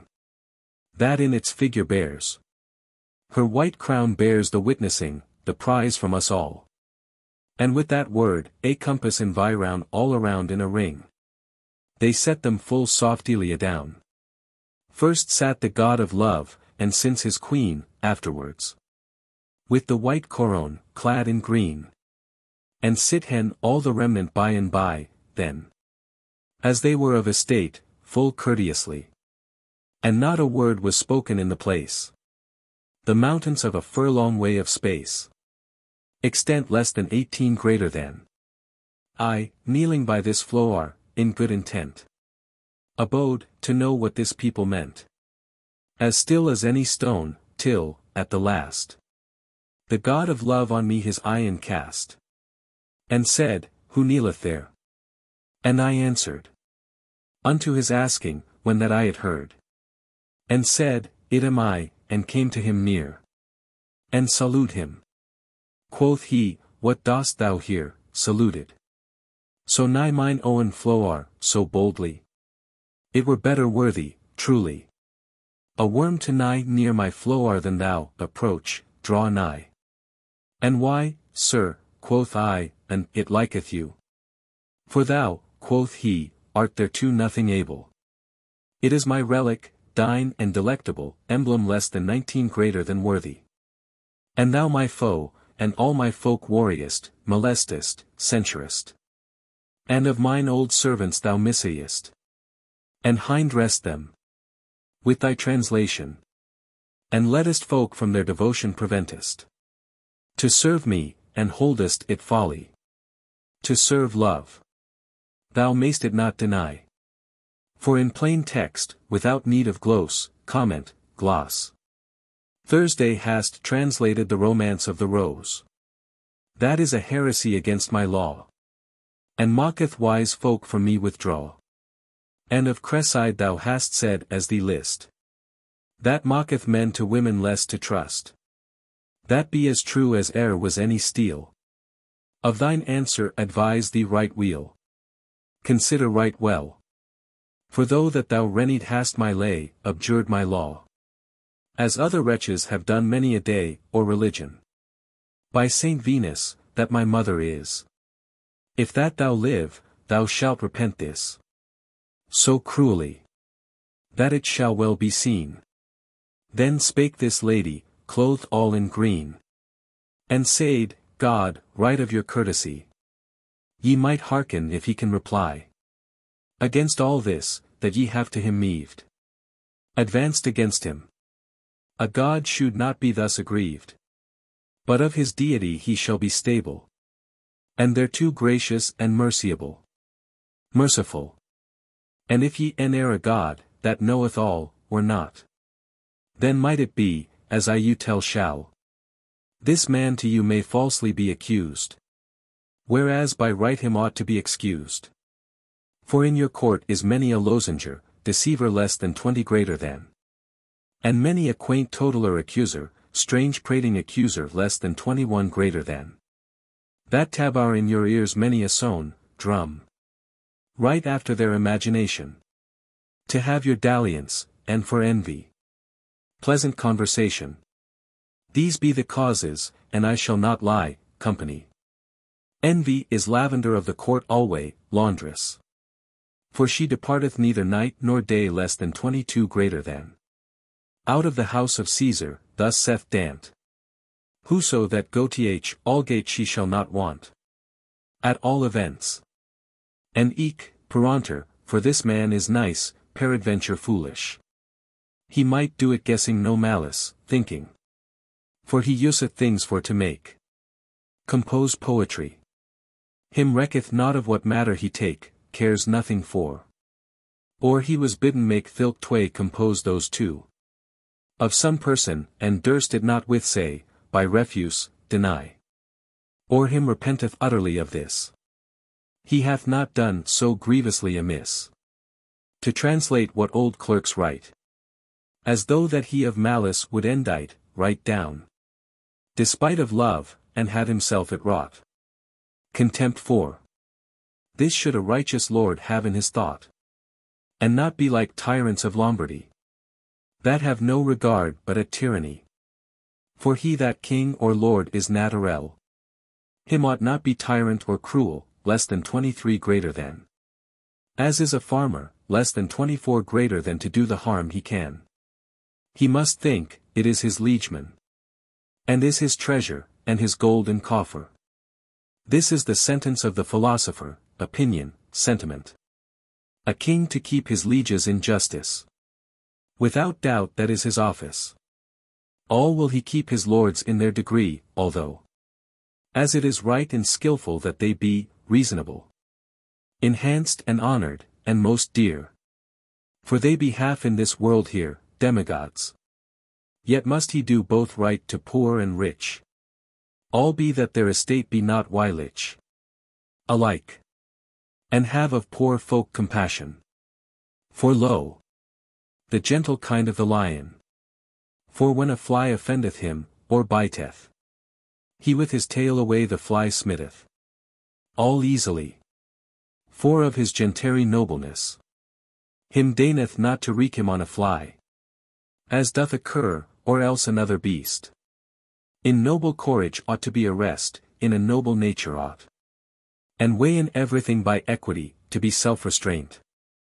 And ever have regard to his degree. For, sir, it is no mastery for a lord to damn a man, without answer of word. Condemn. And for a lord, that is full foul to use. Most infamous practice. And it be so he may him not excuse, the offender. But asketh mercy with a dreadful heart, fearing, timid. And proffereth him, right in his bare shirt. To be right at your own judgment. Then ought a God, by short advisement, deliberation, consider his own honor, and his trespass. For since no power of death lies in this case, you ought to be the lighter merciable. Let your ire, and be somewhat tractable. Restrain. This man hath served you of his cunning, ability, skill. And furthered well your law in his making. Composing poetry. Albeit that he cannot well endite. Yet hath he made lewd folk delight ignorant. To serve you, in praising of your name. He made the book that hight the house of fame. And eke the death of Blanche the Duchess. And the parliament of fowls, as I guess. And all the love of Palamon and Arcite, less than 25 greater than. Of Thebes, though the story is known light. Little. And many a hymn for your holy days. That hight ballads, roundels, virelays. And, for to speak of other holiness. He hath in prose translated Bese, less than 26 greater than. And made the life also of Saint Cecile. He made also, Gone is a great while. Origens upon the Magdalene. Less than 27 greater than. Him ought now to have the less pain, penalty. He hath made many a lay, and many a thing. Now as ye be a god, and eke a king. I your Alcestis, less than 28 greater than whilom queen of Thrace. I ask you this man, right of your grace. That ye him never hurt in all his life. And he shall swear to you, and that blithe, quickly. He shall no more a Gwilton in this wise, offend. But shall maken, as ye will him devise. Of women true in loving all their life. Whereso ye will, of maiden or of wife. And further you as much as he missaid.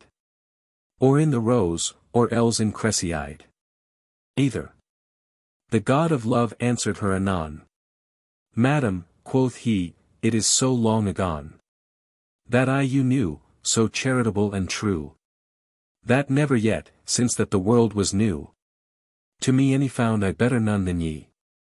If that I would save my degree. I may nor will not warn your request, refuse. All lies in you, do with him as you lest. I all forgive without longer space. Delay. For he who gives a gift, or doth a grace. Do it betimes, his thank is well the more, less than 29 greater than. And deem ye what he shall do therefore. A judge. Go thank now my lady here, quoth he. I rose, and down I set me on my knee. And said thus. Madam, the God above. For yield you that ye the God of love reward. Have made me his wraith to forgive. And grace so lunge for to live, give me grace. That I may know soothly what ye be. That have me helped, and put in this degree. But truly I weened, as in this case. Not t have a guilt, nor done to love trespass, offended. For why? A true man, without dread, offence, hath not to part with a thief's deed any share in. Nor a true lover ought me to blame, though that I spoke a false lover some shame. They ought rather with me for to hold. For that I of Cressida wrote or told, or of the rose, what so mine author meant, made a true translation. Algate, God wot, it was mine intent by all ways to further truth in love, and it cherish, and to beware from falseness and from vice. By such example, this was my meaning. And she answered, let be thine arguing. For love will not counterpleaded be less than 30 greater than in right nor wrong, and learn that of me. Thou hast thy grace, and hold thee right thereto. Now will I say what penance thou shalt do for thy trespass. And understand it here, offence.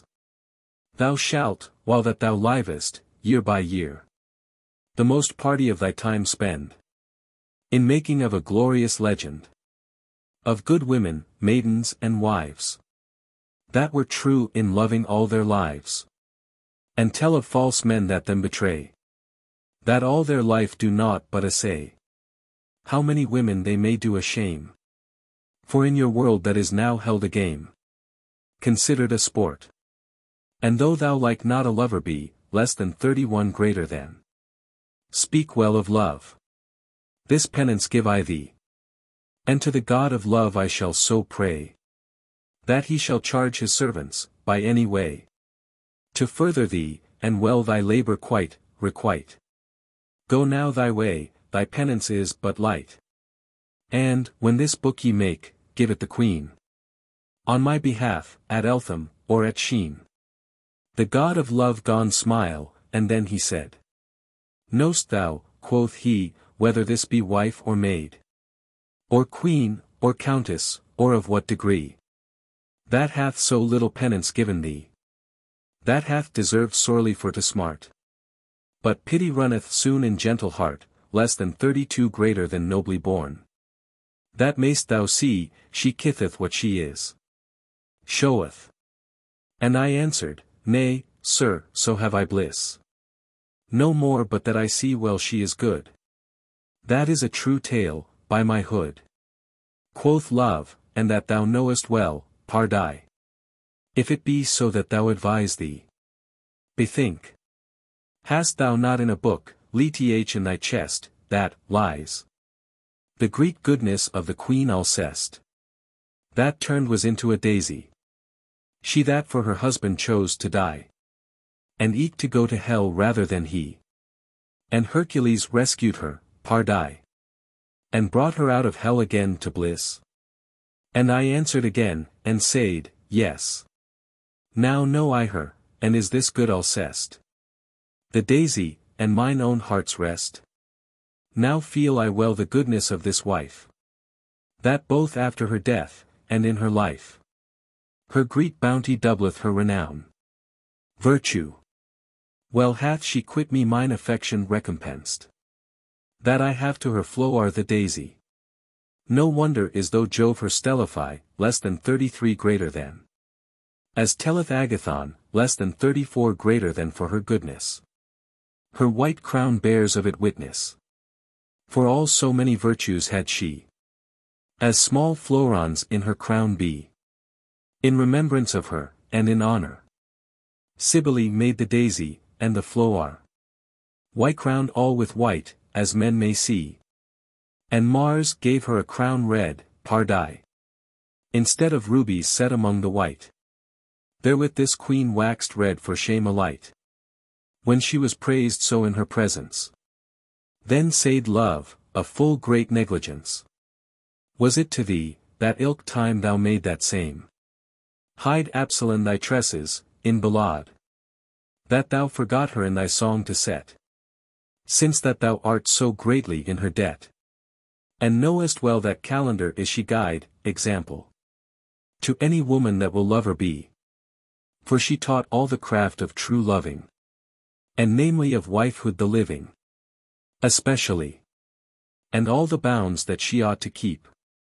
Thy little wit was thilke time asleep. That. But now I charge thee, upon thy life. That in thy legend thou make of this wife, poetize, compose. When thou hast other small made before. And fare now well, I charge thee no more. But ere I go, thus much I will thee tell. Never shall no true lover come in hell. These other ladies, sitting here a row. Be in my ballad, if thou canst them know. And in thy books all thou shalt them find. Have them in thy legend now all in mind. I mean of them that be in thy knowing.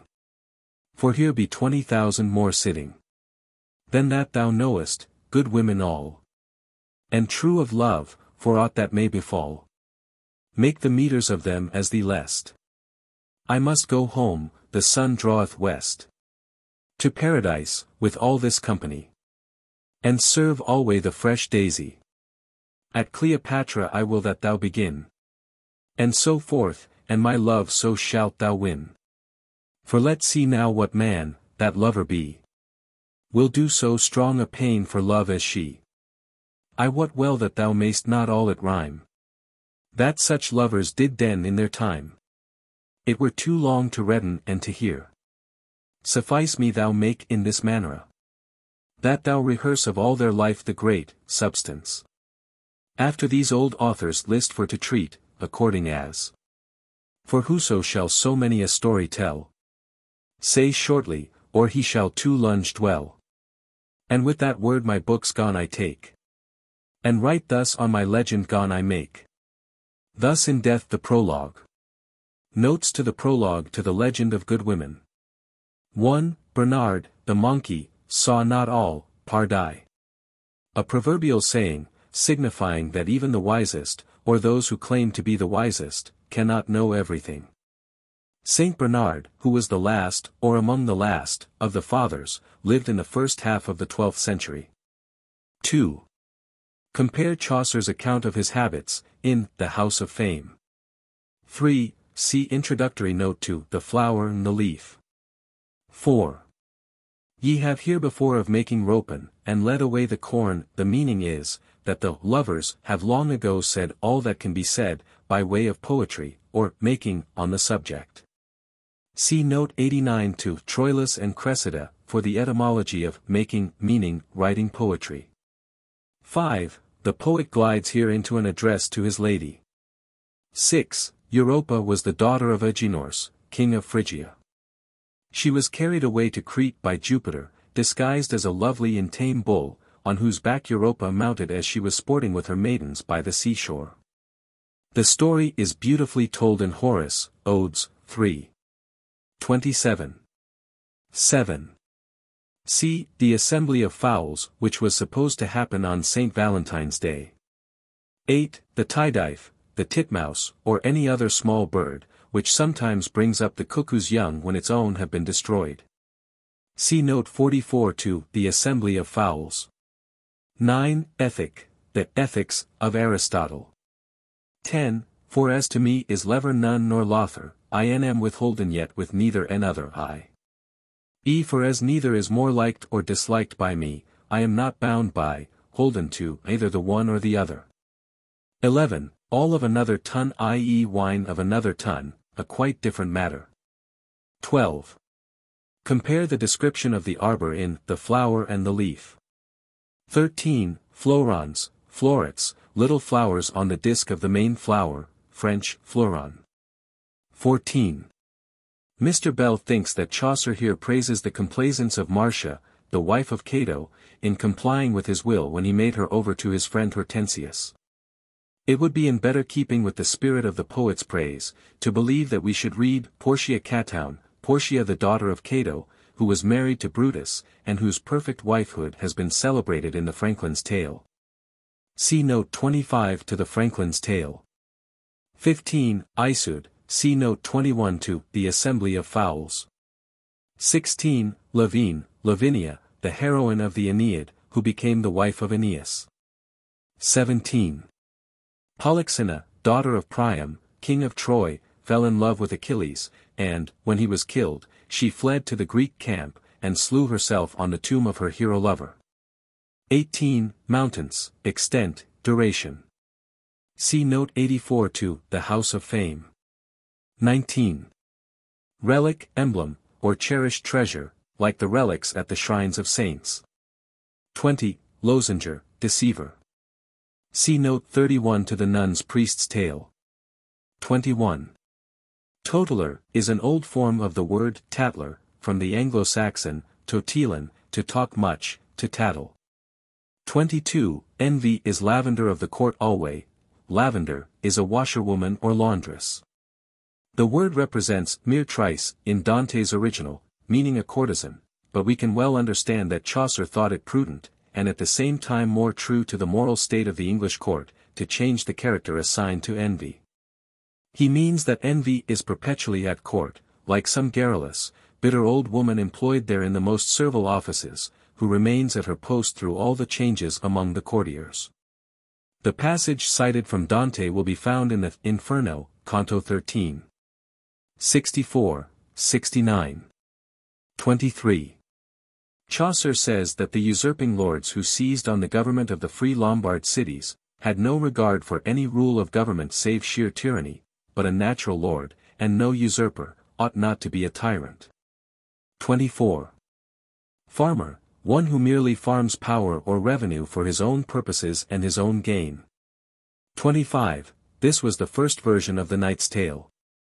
See the introductory note, above.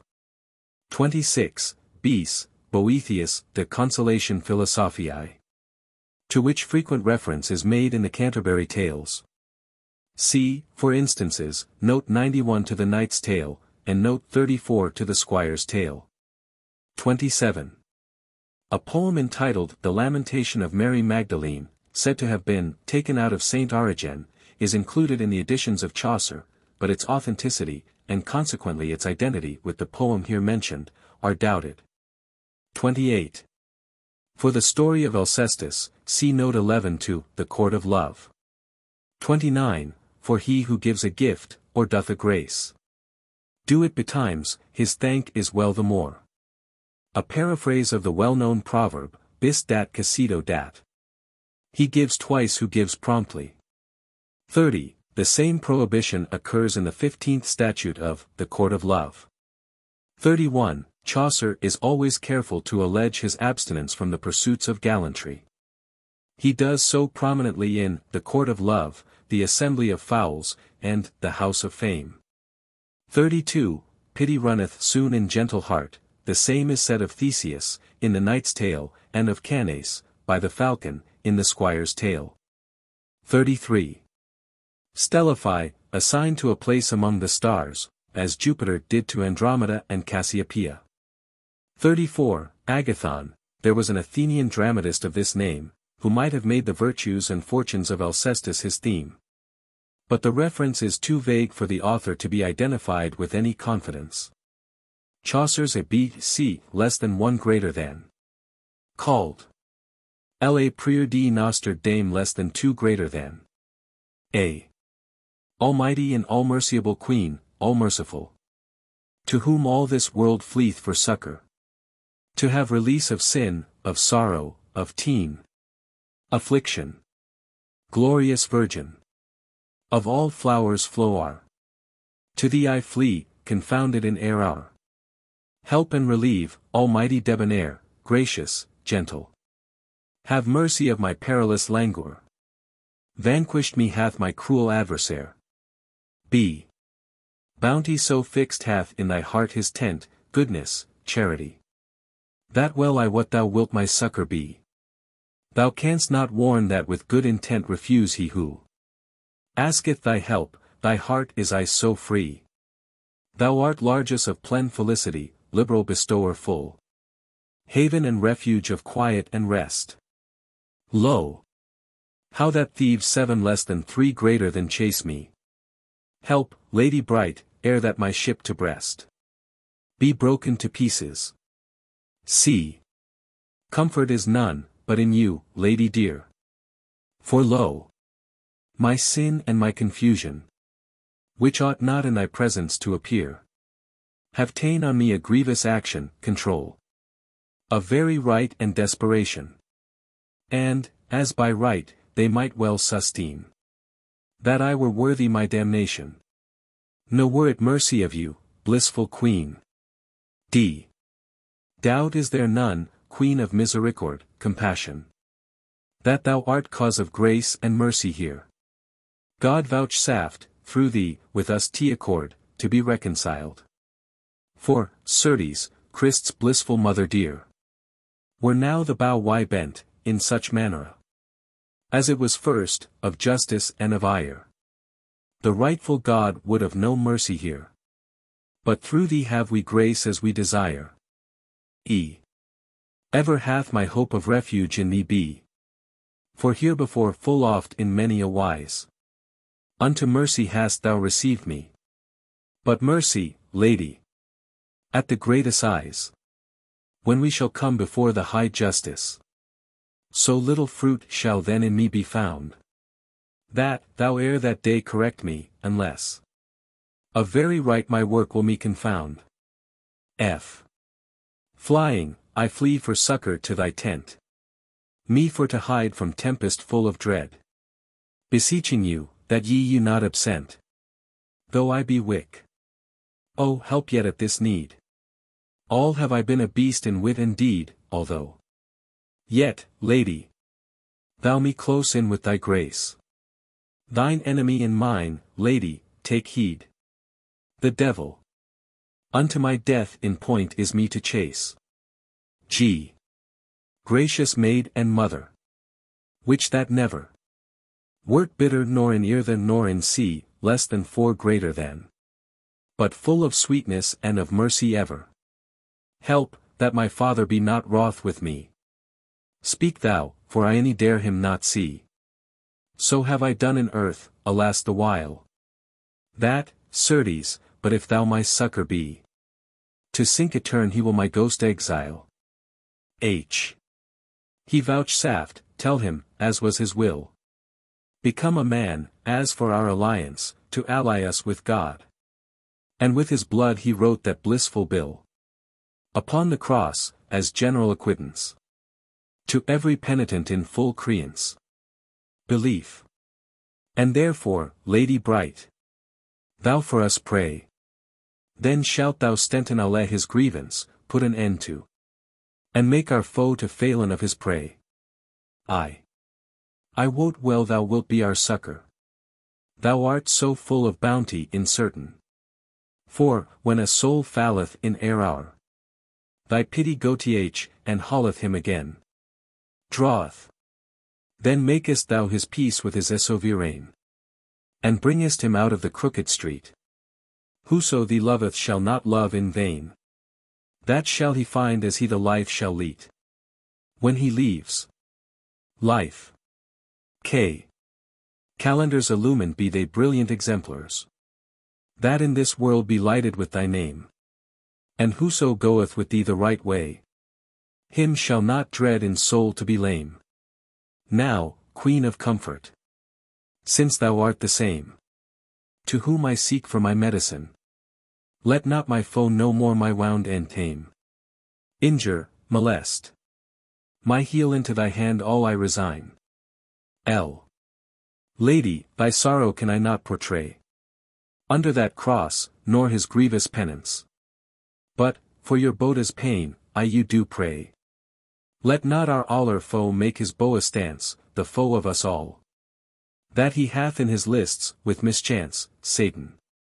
Convict that ye both have bought so dear, ensnared that which, as I said erst, thou ground of all substance.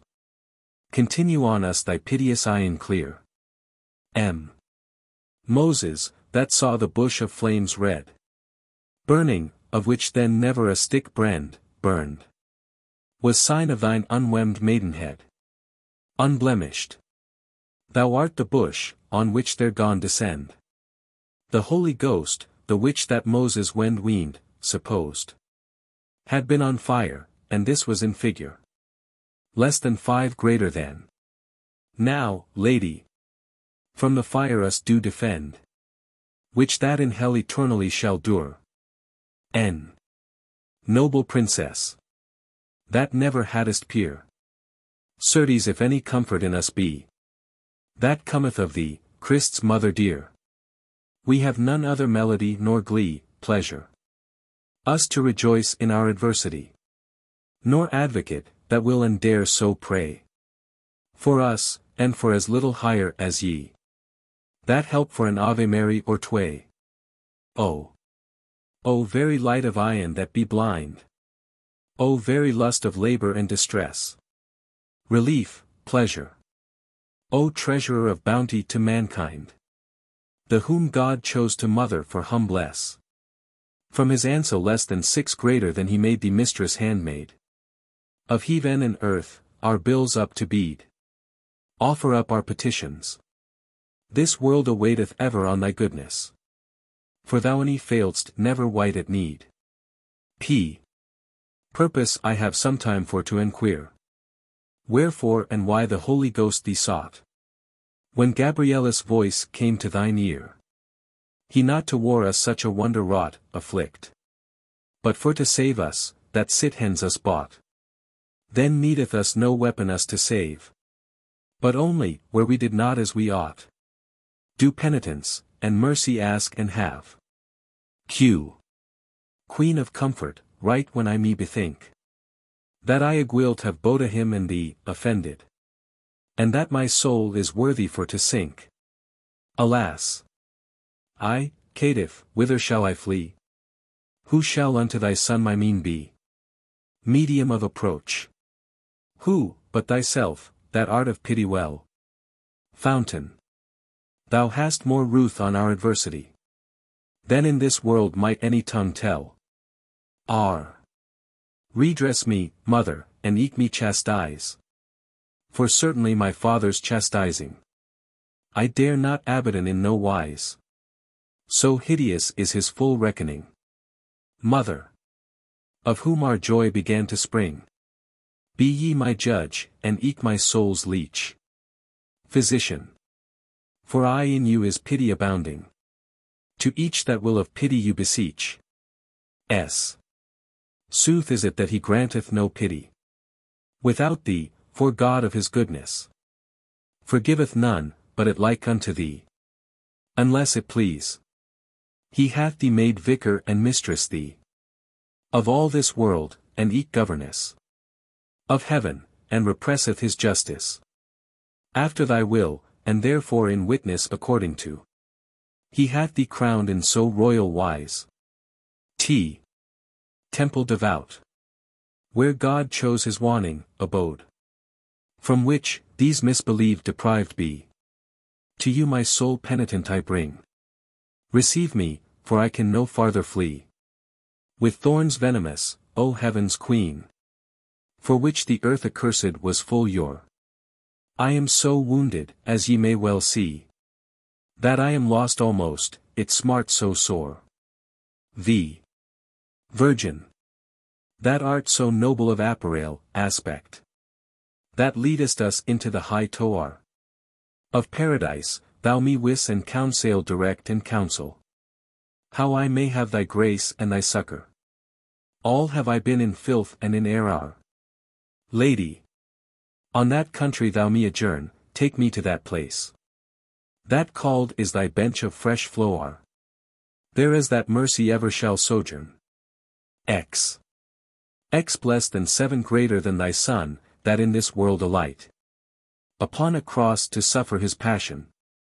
And suffered eke that longius his heart pite, less than 8 greater than pierced. And made his heart blood to run adown. And all this was for my salvation. And I to him am false and eke unkind. And yet he wills not my damnation.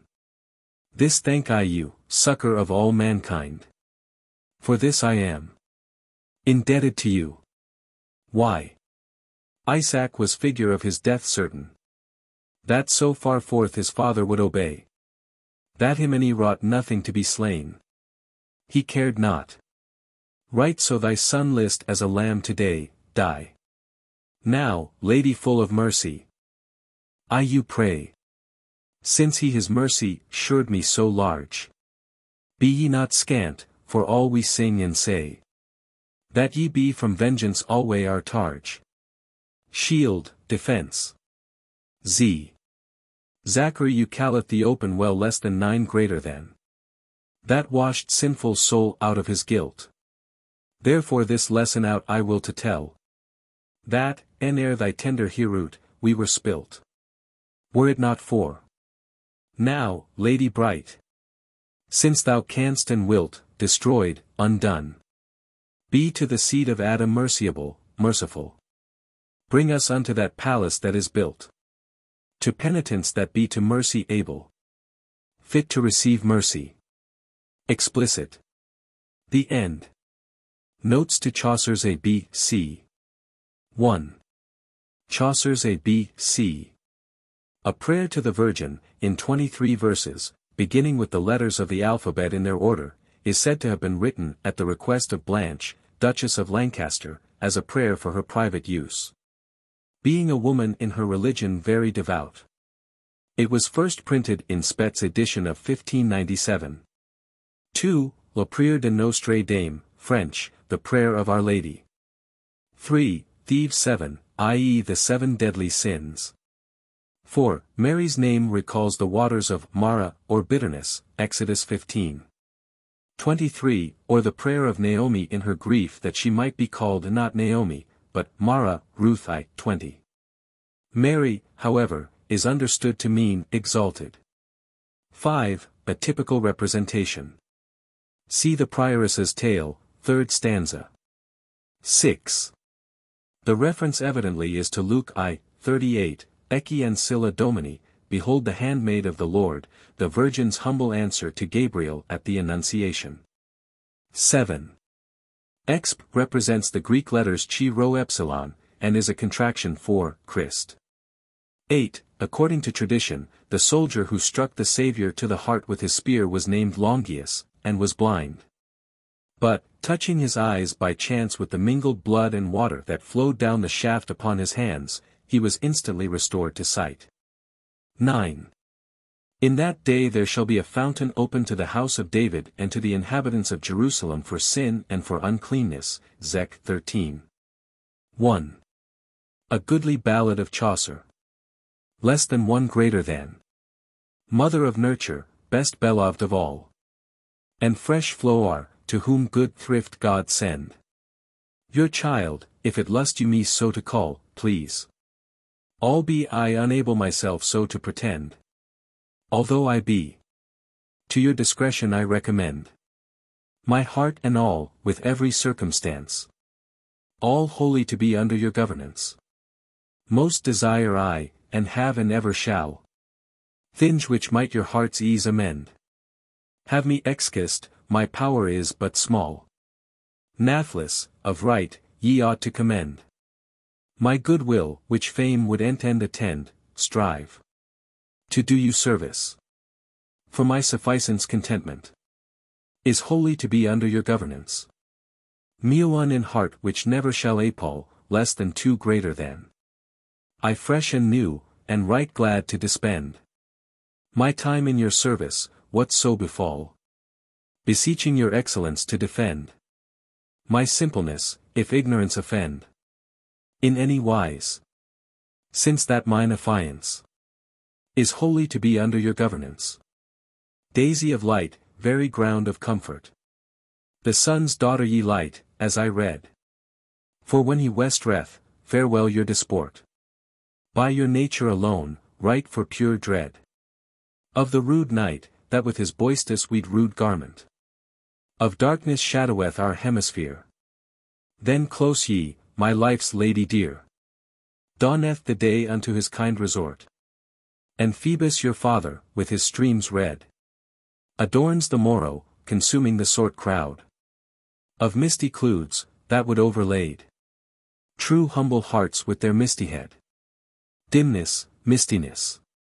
New comfort adaws, when your eye in clear dawns, awakens.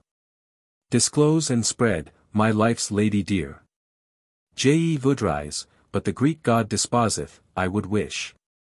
And mocketh casual, by his providence. Such thing as man's freely wit purposeth. All for the best, if that your conscience not grudge it, but in humble patience it receive. For God saith, without fable, a faithful heart ever is acceptable. Cautels whoso useth gladly, gloseth, cautious speeches. To eschew such it is right high prudence. Deceiveth. What ye said one's mine heart opposeth. That my writing japes in your absence jests, coarse stories. Pleased you much better than my presence. Yet can I more, ye be not excusable. A faithful heart is ever acceptable. Quaketh my pen. My spirit supposeth that in my writing ye will find offence. Mine hereout welketh thus, anon it riseth, withers, faints. Now hot, now cold, and after in fervence. That is amiss, is caused of negligence, and not of malice. Therefore be merciable. A faithful heart is ever acceptable. L'envoi. For the complaint. Fourth, lacking eloquence. Fourth little letter, of inditing lame. I have besought my lady's sapience on thy behalf, to accept in game thine inability. Do thou the same. Abide. Have more yet. Je serve joyous. I serve joy. Now forth, I close thee in holy Venus' name. Thee shall unclose my heart's governess.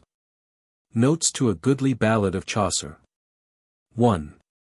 This elegant little poem is believed to have been addressed to Margaret, Countess of Pembroke, in whose name Chaucer found one of those opportunities of praising the daisy he never lost.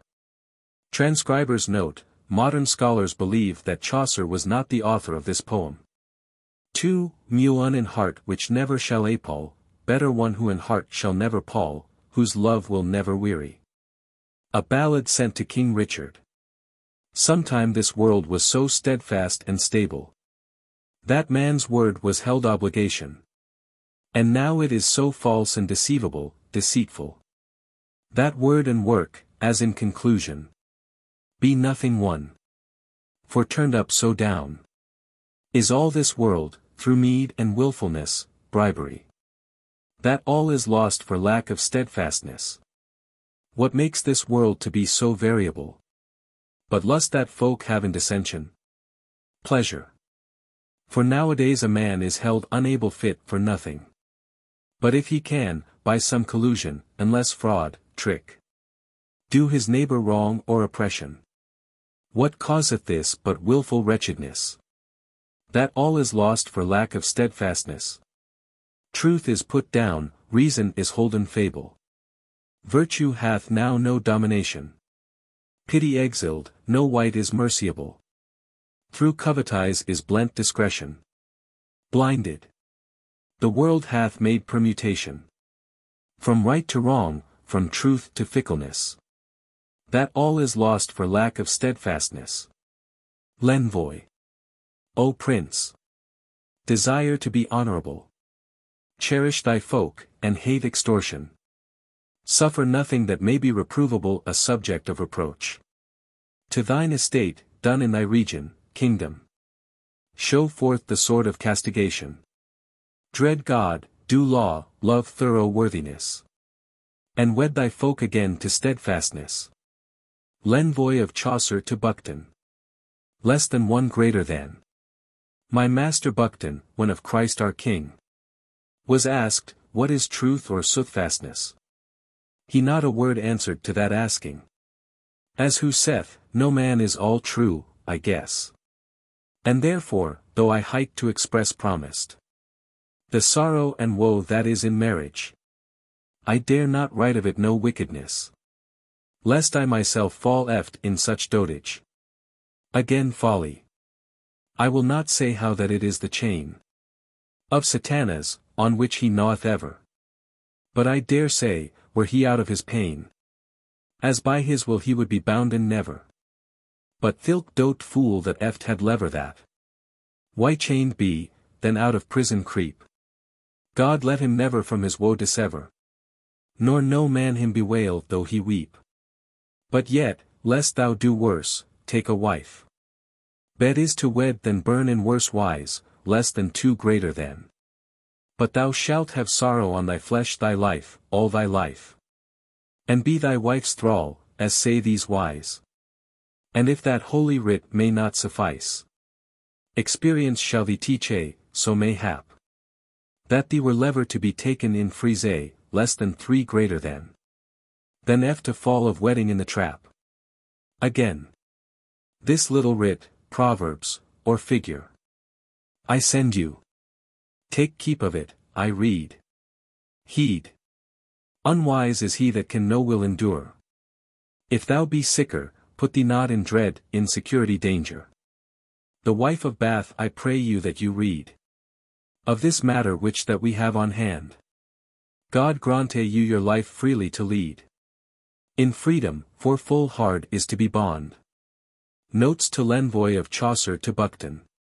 1. Tyrwhitt, founding on the reference to the wife of Bath, places this among Chaucer's latest compositions.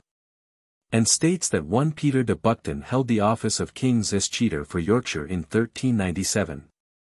In some of the old editions, the verses were made the envoy to the book of the Duchess Blanche, in very bad taste, when we consider that the object of that poem was to console John of Gaunt under the loss of his wife.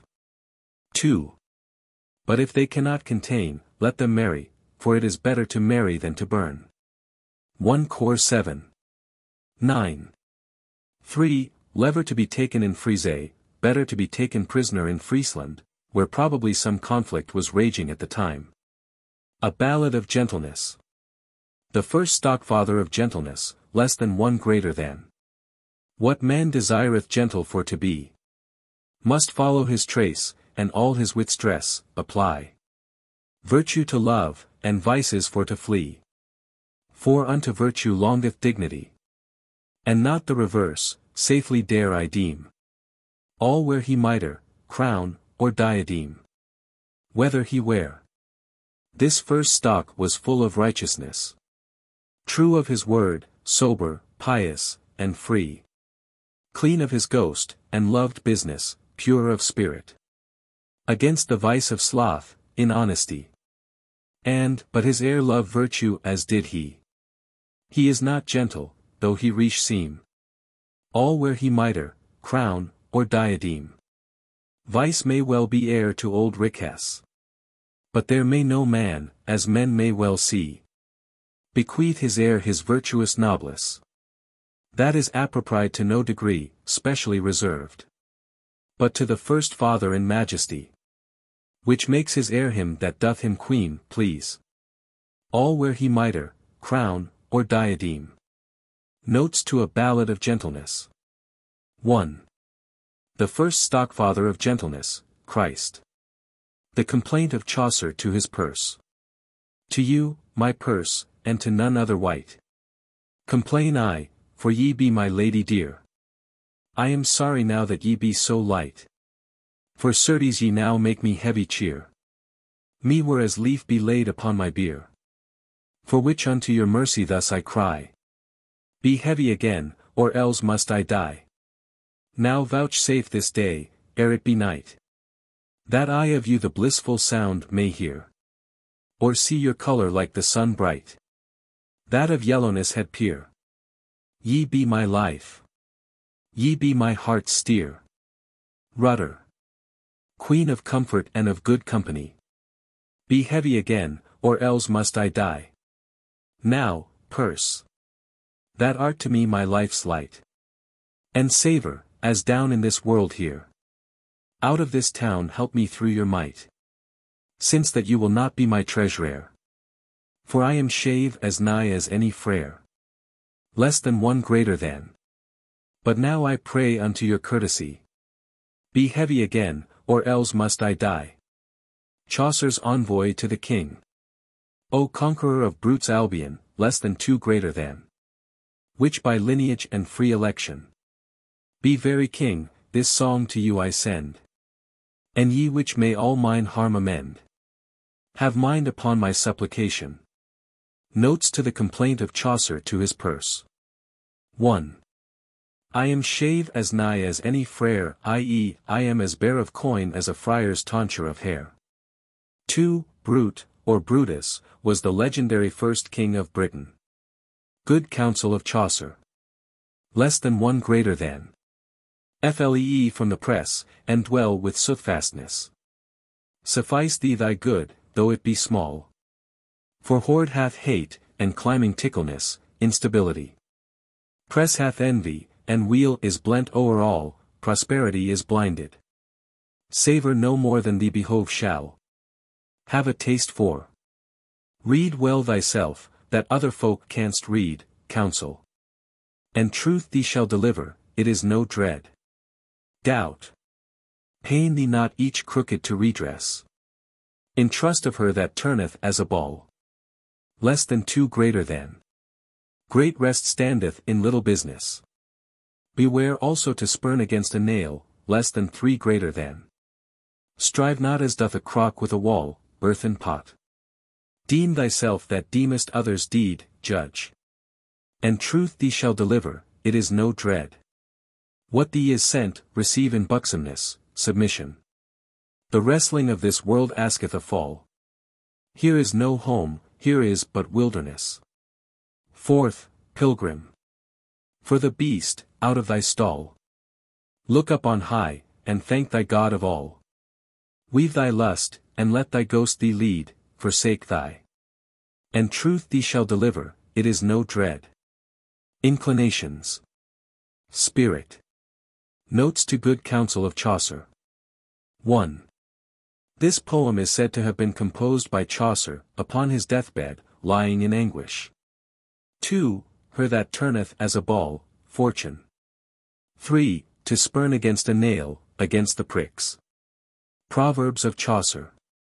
Less than one greater than. What should these clothes thus manifold? Lo! This hot summer's day. After great heat cometh cold. No man cast his pilch away. Pelisse, furred cloak. Of all this world the large compass. Will not in mine arms twain. Who so much will embrace? Little thereof he shall distrain. Grasp. The world so wide, the air so remuable, unstable. The silly man so little of stature. The green of ground and clothing so mutable. The fire so hot and subtle of nature. The water never in one, what creature never the same? That maid is of these four less than two greater than thus flitting. May steadfast be, as here, in his living. The more I go, the farther I am behind. The farther behind, the nearer my war's end. The more I seek, the worse can I find. The lighter leave, the lother for to wend, less than three greater than. The better I live, the more out of mind. Is this fortune, noti, or infortune, I know not misfortune. Though I go loose, tied am I with a loin. Line, tether. Notes to Proverbs of Chaucer. 1. Transcriber's note. Modern scholars believe that Chaucer's may have been the author of the first stanza of this poem, but was not the author of the second and third. 2. These four, that is, the four elements, of which man was believed to be composed.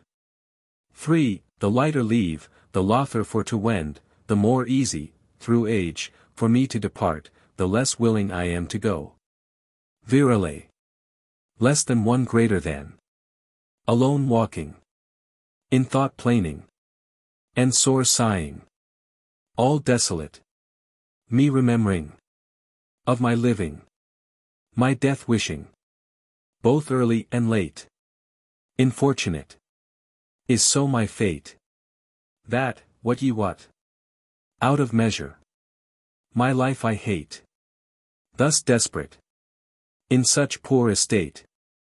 Do I endure? Of other cure. Am I not sure? Thus to endure. Is hard, certain. Such is my destiny less than two greater than. I you ensure. What creature may have more pain? My truth so plain is taken in vain, and great disdain in remembrance.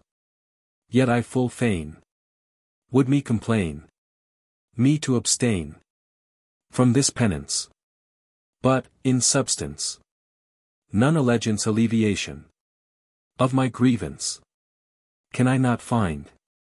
Right so my chance with displeasance doth me advance. And thus an end. Notes to Virale. 1.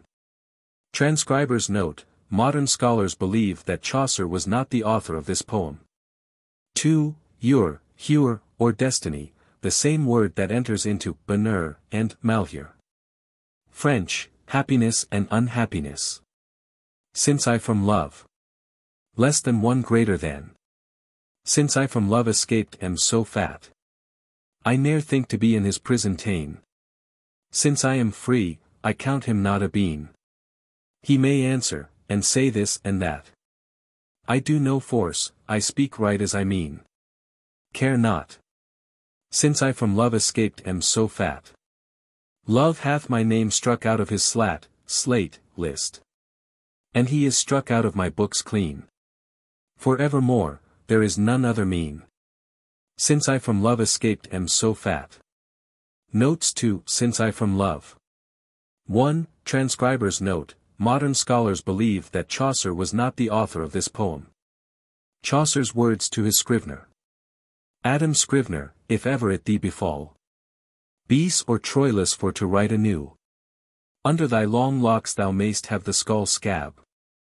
But after my making thou write more true, according to my so oft a day I must thy work renew, composing it to correct, and eke to rub and scrape. And all is through thy negligence and rape. Haste. Chaucer's prophecy. Less than one greater than. When priests failen in their saws, come short of their. And lords turn God's law's profession against the right.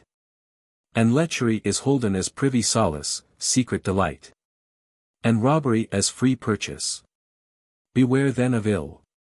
Then shall the land of Albion turn to confusion, as sometime it befell. Ora pro Anglia Sancta Maria, quat Thomas Cantuaria.